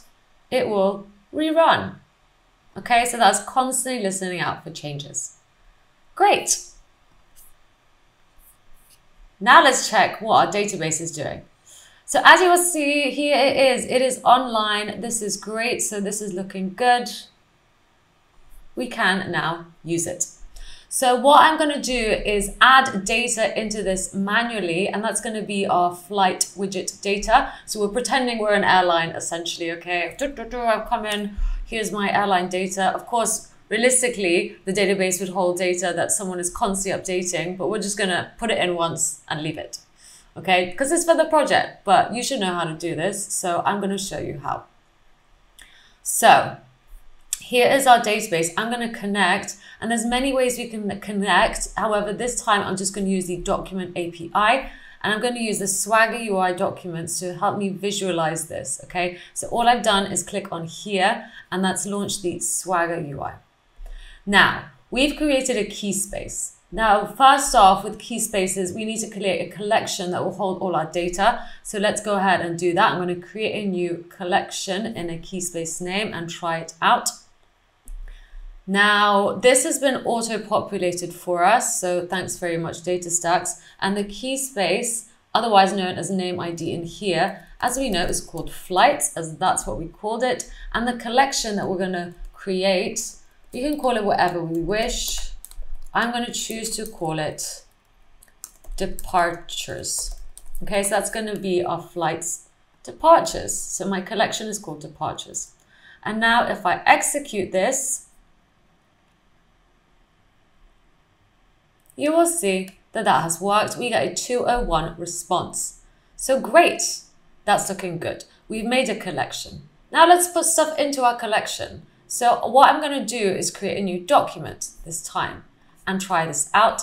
The key space name, otherwise known as the name ID in here, or the namespace ID, is called flights, and the collection is called departures, as we just made it. And in here, well, I'm going to go ahead and just create an object that's going to represent one departure. Now, I've already pre-made this for us, so we don't have to sit here all day writing them out. So this is what my object's going to look like, okay? As you can see here, we have the status of delayed for this flight. The destination is Halifax, Canada. The flight number is Y9521, and it's departing at 4 p.m. And we've also got the gate number, okay? So there we go. That's what one object is going to look like. And now if I execute this, ta-da, we get a 201 response. That object essentially has been put into my departures collection, and that is its document ID, if we ever need to pick it out by document ID. I'm just going to go ahead and put in some more. Okay, so once again, I have pre-made these just to make our lives a little bit easier. So there's another flight. I'm just going to execute that and let that do its thing. And that has been put in because we can see the document ID in the response body. Let's put in another one. Okay, so this flight is on time because the other two have been delayed. I'm just going to put in a few more to check that one has worked, and it has. This is a cancelled flight to Oman. I'm going to execute that. And then we have one more, and it's to Krakow, Poland. Okay, so there we go. Great, and we're just going to execute that, and wonderful. So now if we search all the documents in a collection, let's try this out. The key space name is flights, otherwise known as the namespace name in Swagger. The collection is called departures, and I'm just going to get back everything, okay? We could limit how many items we want to get back, but I don't want to do that. I just want everything, and wonderful. So there we go, okay? At the moment, it's just returning 3. However, if I view this, so if I actually get this URL, okay, this one right here, that's essentially what we created by entering all these details. That is the URL, and this is what we're also going to have to pass through with that, accept application JSON and the Cassandra token. So that's essentially what we're going to recreate in our backend. So let's get up our web store.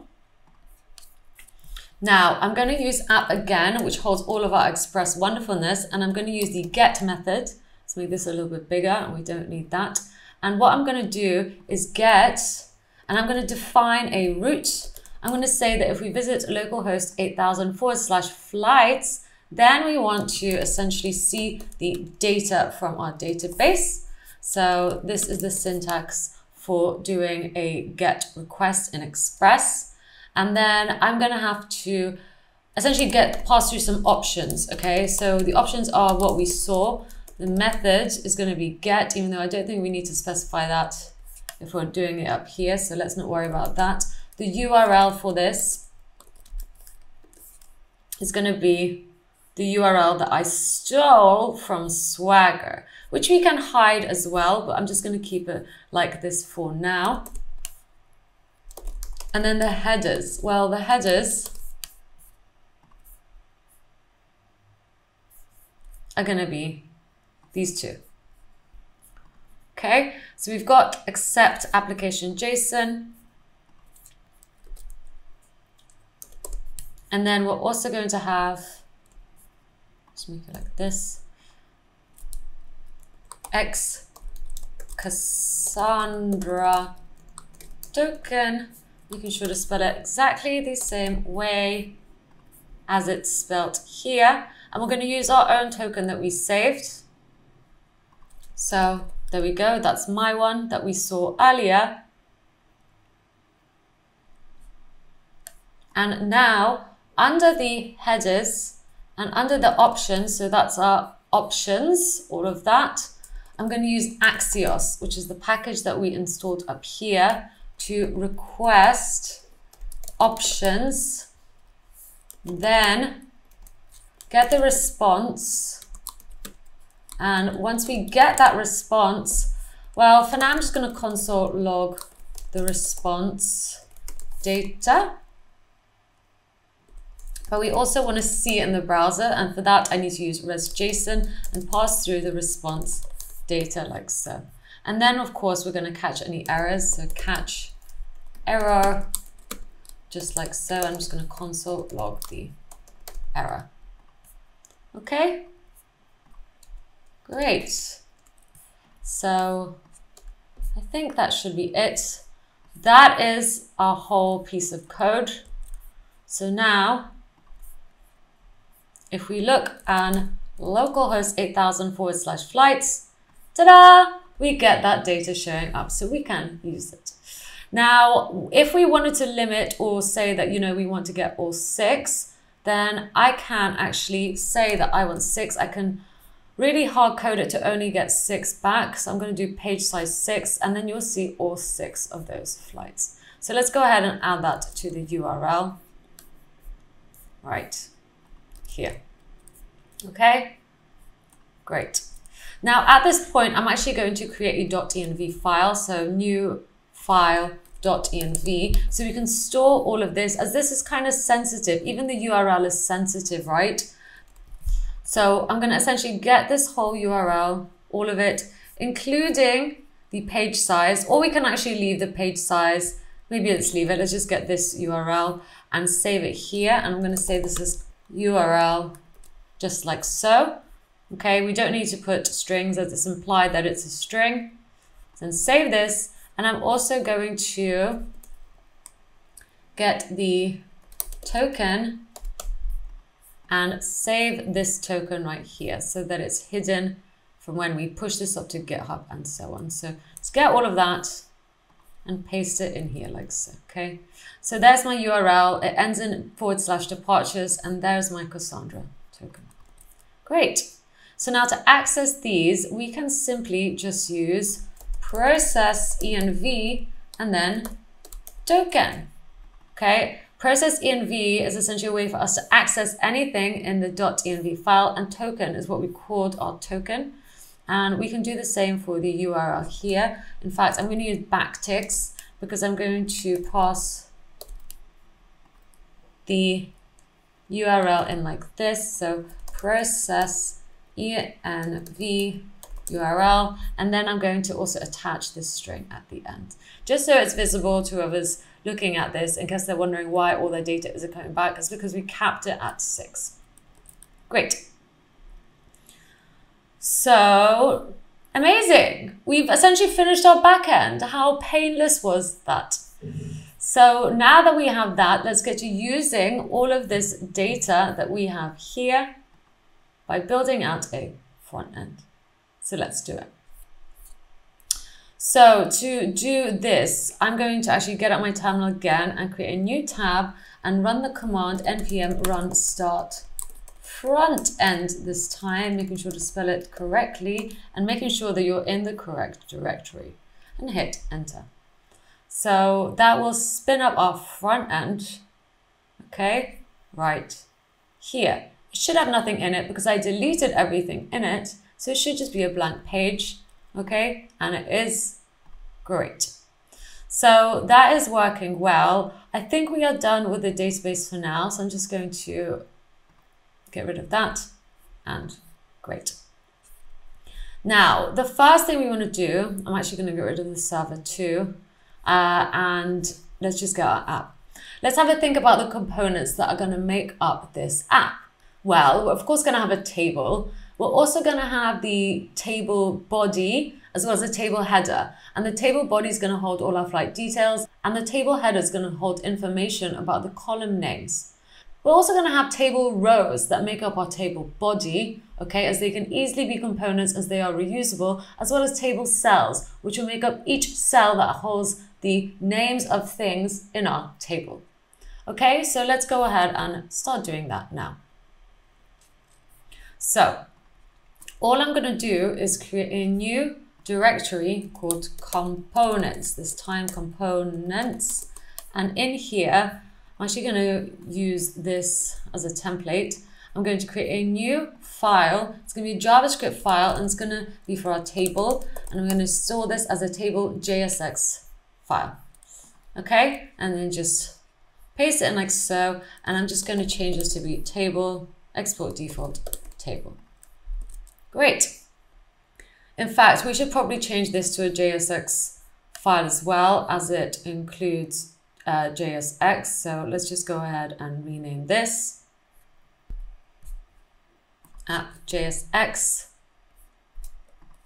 and this one as well, rename index JSX. Great. So we've got our table.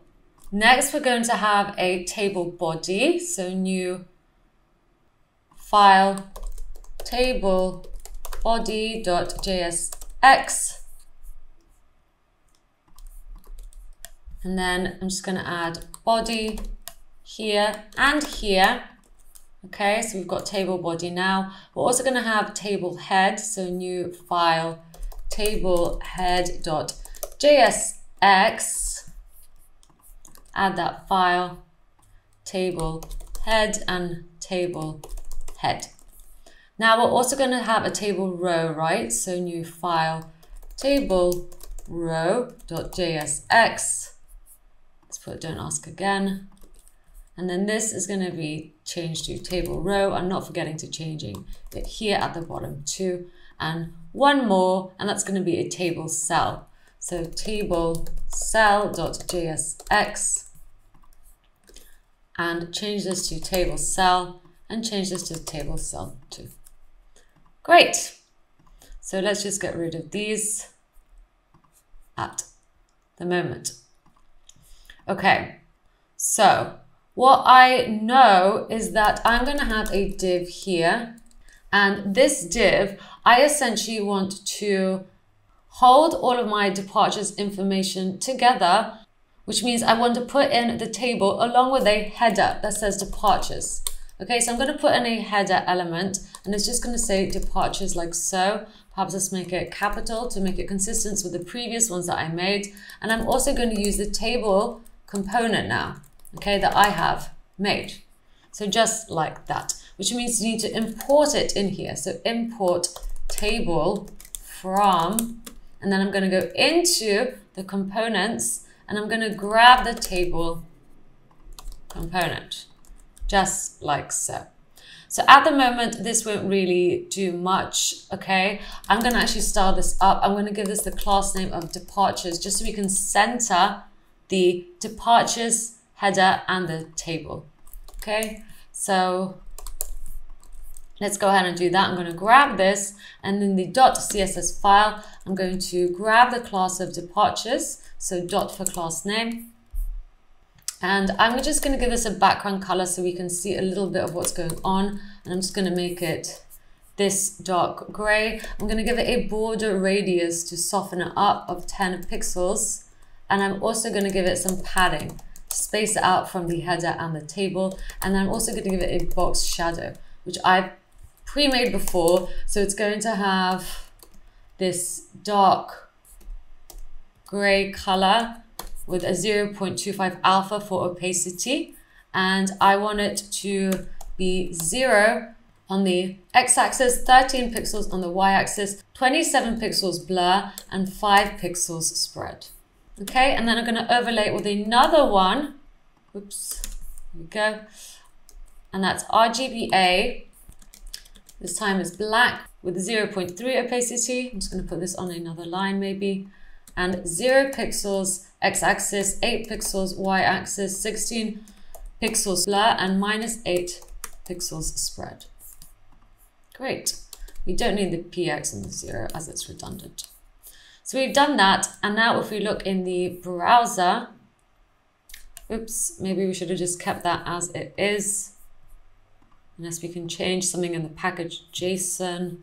Maybe that's, I think we're just overcomplicating it. Maybe let's try run this. So npm run start front end.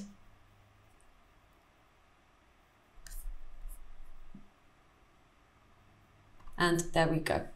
Okay, so that's fine. We just had to rerun it as we renamed this file to a JSX file. Okay, so now you will see the div with the class name of departures. If I inspect this, you will see that in the root. Okay, so there we go. There's the div of the class departures, and in it, it's got a header which says departures, and it should have the table component, but at the moment that's returning nothing. So that's all we'll see. Let's go ahead and change the font as well. So actually what I'm also going to do is say that all the fonts that I'm going to use are going to have the color of an off-white, so RGB 240, 240, 240, just like so. And I'm going to use the font family of Ubuntu Condensed, which I'm actually going to get from Google Fonts API, so condensed. And then as a backup, I'm going to have sans serif and Arial. Okay, great. I'm also going to make the font size for everything 35 pixels. So now if we look in here, there we go, we get the departures. Let's go ahead and also get the Google Font API so we can install Ubuntu. So here we go, fonts, Ubuntu.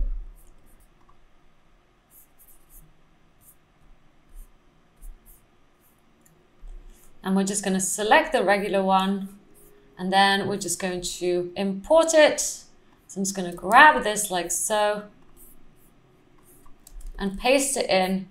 Okay, so there we go. We've just imported the Ubuntu Condensed, and we can now use it in the font family. So great. There we go. You will see that font has changed. Wonderful. Let's carry on. So now that we have that, I'm also going to center the departures. So what I'm going to do is grab the whole body of my document and use display flex on it. And first of all, I'm going to center everything horizontally. And then I'm going to give the body a height of 100 viewport height, which will mean that I can now align items on the adjacent accent to this. So essentially vertically, and I'm going to assign them center. Let's also give the body a background color. I'm going to choose to give it this orangey-like color, just like so. Okay, so there we go. We have centered the div with a class of departures. Great. Now let's go ahead and work on the table element. So I'm going to go ahead and get it up here. Now, the table element isn't really going to have much in it. It's just going to say that I want this to be a table, right? So I've got the table element, and then we're going to have a table head, right? But I'm going to choose to put this in its own component.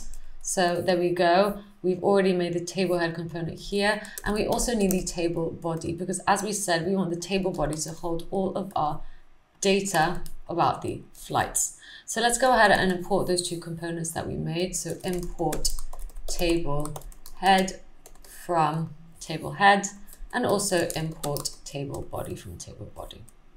Great. And once again, that's all we're going to do on the table. Let's work on the table head first. So what do I want the table head to return? Well, I'm going to use the table head element and its closing tag to create a table head. And inside of here, I'm going to have to create a table row. So there's our table row. Note that it's separate to the table row we have here because this one's specifically for the body. The table head is going to have a table row, which is going to contain a table header, with the first one being empty, and the second one is going to be a column title of time. The next one, we're going to have destination. So it's going to be the column head of our destination column. Destination. Next, we're going to have a column head for our flights. Then we're going to have one for the gate. And then finally, we're going to have one for remarks. Okay, remarks. And I'm going to actually pick each one of these out by its ID because I'm going to give it a custom sizing. So that one's going to be time. This one, I'm going to give it the ID of destination. Oh no. Destination. Let's give this one the ID of, well, you guessed it, flight. This one the ID of gate. And this one the ID of remarks. Okay? So at the moment, this will just like this. But as I said, I want to space them all out a little bit. So perhaps let's go ahead and do that now. So first off, maybe let's also just give this some padding. So let's pick out the header. I'm just going to go ahead and do that. Pick out the header and give it a padding of 10 pixels just to space it out from everything else. And now in the departures, the table itself that we created, I want that to be a different background color actually. I want it to be this lighter gray that I picked out earlier. And I want all the text to align to the left. So let's have a look at what that looks like at the moment. There we go. You will see this is my table, okay? You will see it's got a lighter gray background.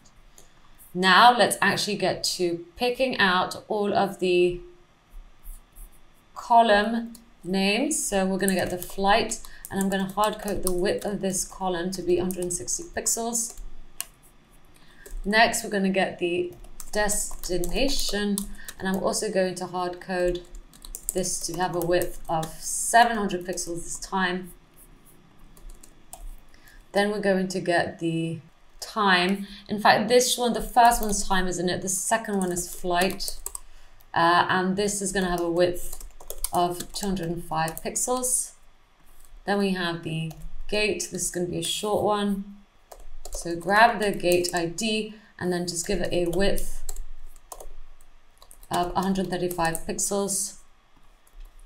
And then remarks, it's going to have a width of 260 pixels. Okay, so that should have spaced them all out a little bit. Great. So I believe we are done with the table header. Let's move on to the table body next and populating it with our data. So let's go back to here. I'm going to get rid of this. We're done with this for now. And let's get the table body.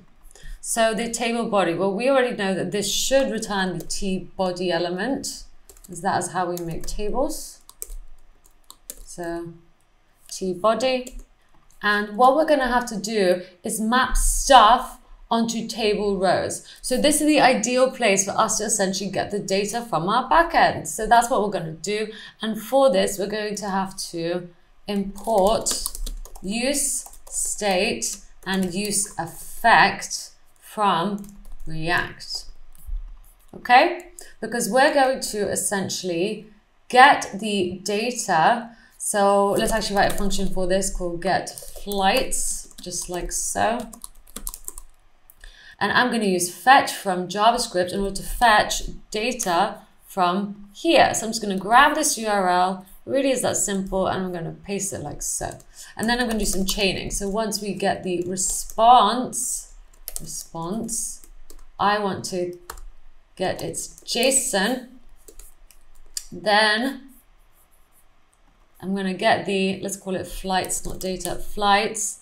And I'm going to set flights. So let's go ahead and use const flights, set flights, use state, and start off with the state being null.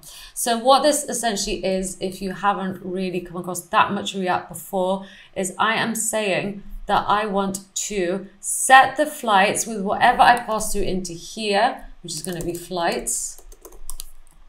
Okay, because the flights are whatever's coming back from our JSON. So essentially all of this is our flights. And I'm passing it through into set flights, which is then going to pass that on to the variable or the constant of flights. Okay, so that is how to use state. And we're starting off with flights being null.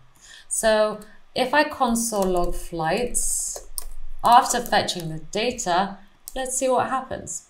We of course need to catch any errors as well. So catch error, console log error. Great. So this is looking good. However, we also need to put this in a use effect. So all I'm going to do is put get flights in a use effect like so, and not pass through any dependencies. So let's see what happens now. Let's go to here and console, and there we go. We get that pesky cause message. It's been blocked by cause. So what I can do is go to my server and use app again. So app, use pass-through cause and call it. Okay, so that is how you would get rid of this pesky message. So let's refresh, and great. So this is why we had to use effect, because the first time we get the data, there's null, nothing. And the third time we get it, the data is there. Okay, so there's all our flight data. Okay, so there's one object with its document ID. There's another object with its document ID, and so on and so on. Okay, so once again, that is why we have the use effect here, so that we can keep running this until we get our data, right? Because it came back as null, null, and then we got it. Wonderful. So now that we have our data, let's use it to populate some table rows. So let's do it. So this is obviously coming back in this format as data. So perhaps we can actually get the flights data. Let's see what that looks like. So now this is our object. Our object comes back with lots of other little objects, of course. So perhaps we need to format this. We want this to be an array essentially. So let's go ahead and do that. So I'm going to have to get the object values, I think, and turn them into an array. So how would I do this? Well, let's check it out. So perhaps let's wrap this in object values so we can get the values.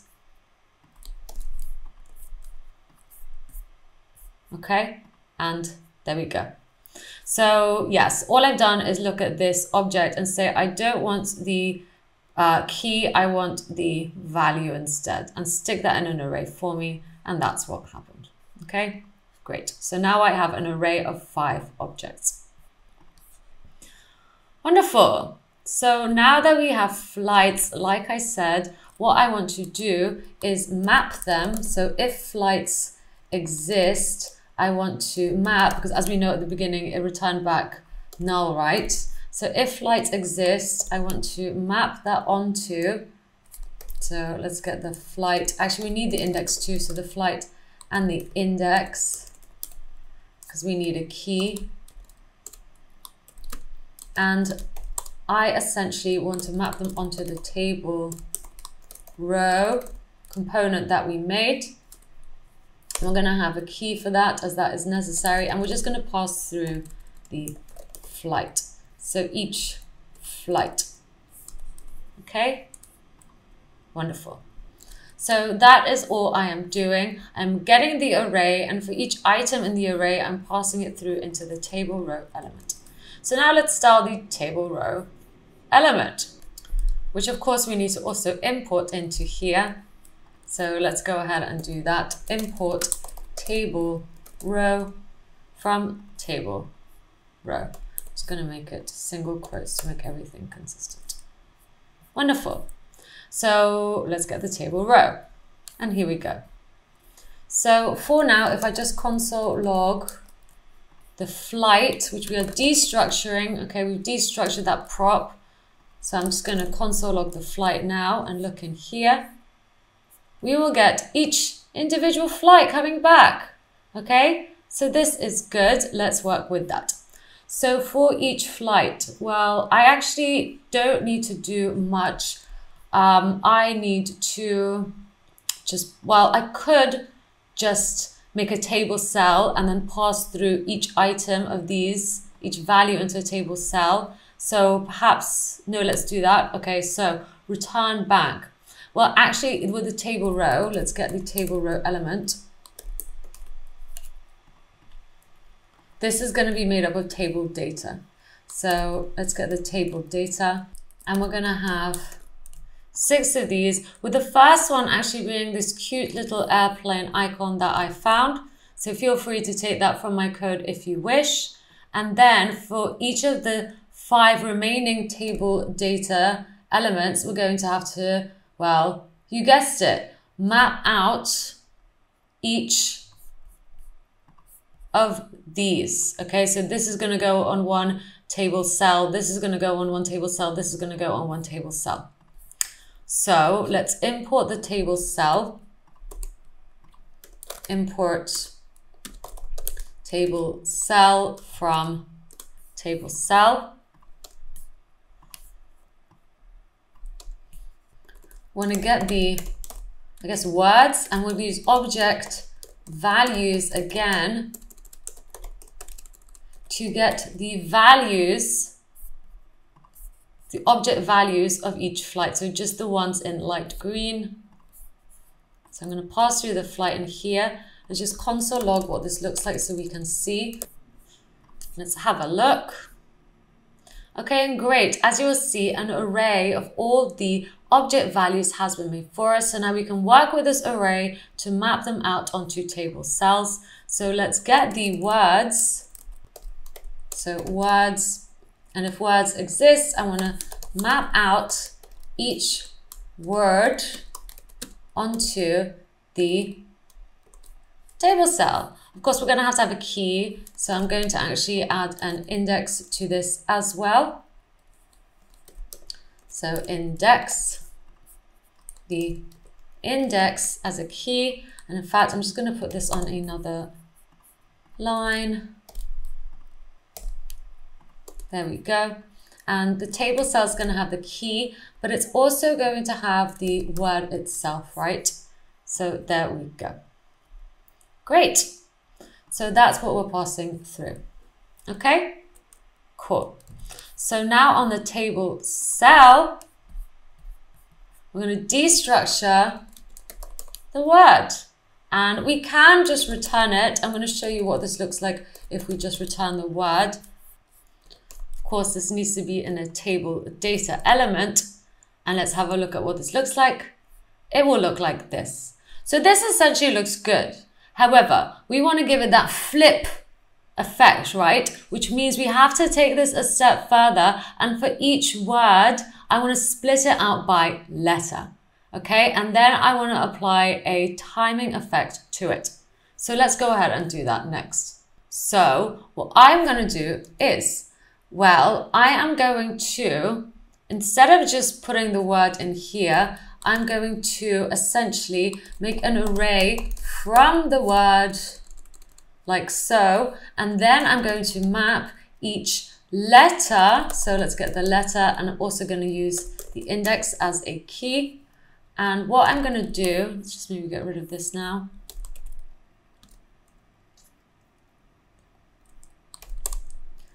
Is make a div this time, and I'm going to give it the class name of, well, the class name is going to depend because I want to add this class name after X amount of seconds has passed, right? So, and I'm also going to pass through the letter. So at the moment, if I look in here, oops, let's just get rid of this for now. The letters are coming through. Let's actually maybe just style this up a little bit so they don't look like this. Let's get up our index CSS. And let's grab our departures, grab our table that lives inside of that, and grab the div, so the div that I just created, and give each one a border of solid 4 pixels, and then the gray color. So just like that, I'm going to give it a border. I'm also going to give each one a background color of black, essentially. So let's do that by RGB 0, 0, 0. I'm also going to give each one a min width of 20 pixels and a height of 40 pixels. So each letter is the same. I'm going to make each one float left as well. So now if we look in here, that's more like it. Okay. And then let's just make this a little bit smaller for now. So there we go. There we have our little letters. And of course we want to flip them next. So let's go ahead and do that. For this, I'm going to have to write an animation, okay? So I'm going to create a class, so .class called flip, and I'm going to make this an animation. So animation, and I want the animation to last 0.5 seconds. I want it to be smooth, so I'm going to add linear, and I'm going to define the keyframes of flipping. So at keyframes, flipping, and all I'm going to say is at the beginning of my 0.5 second animation, I want to transform, rotate on the x-axis, start at 0 degrees, and then 50% through my 0.5 second animation, I want to transform and rotate x, and I want it to be to 90 degrees, and then on 100%, I want to transform and just put it back to 0 degrees. Okay, so if I add the class of flip to something, essentially we'll kick off this animation. So this means that here I essentially want to add the class of flip, but add it to each letter after X amount of time has passed. And for this, I'm going to have to use a set timeout. So I'm actually going to import useState for this, so we can save the flip state for each of the letters. So import useState from React, and I'm going to say const flip set flip, and then we're going to start off with the flip being false for each div. Okay, none of the divs have the class of flip. However, I'm going to use set timeout now, set timeout.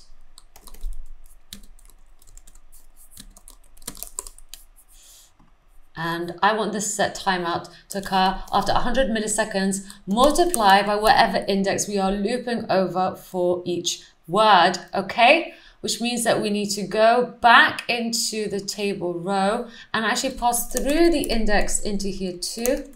So the index of each word, so index, so I'm going to actually use the index now, so like so. So on the table cell, I'm going to also pass through the index, and we're going to use it to multiply to 100 milliseconds in order to perform this set timeout after different time intervals. And what do I want to have in this set timeout? Well, I just want to set flip to be true. Okay, so I'm setting flip to be true by using set flip. It starts off with being false, but then I've set it to true.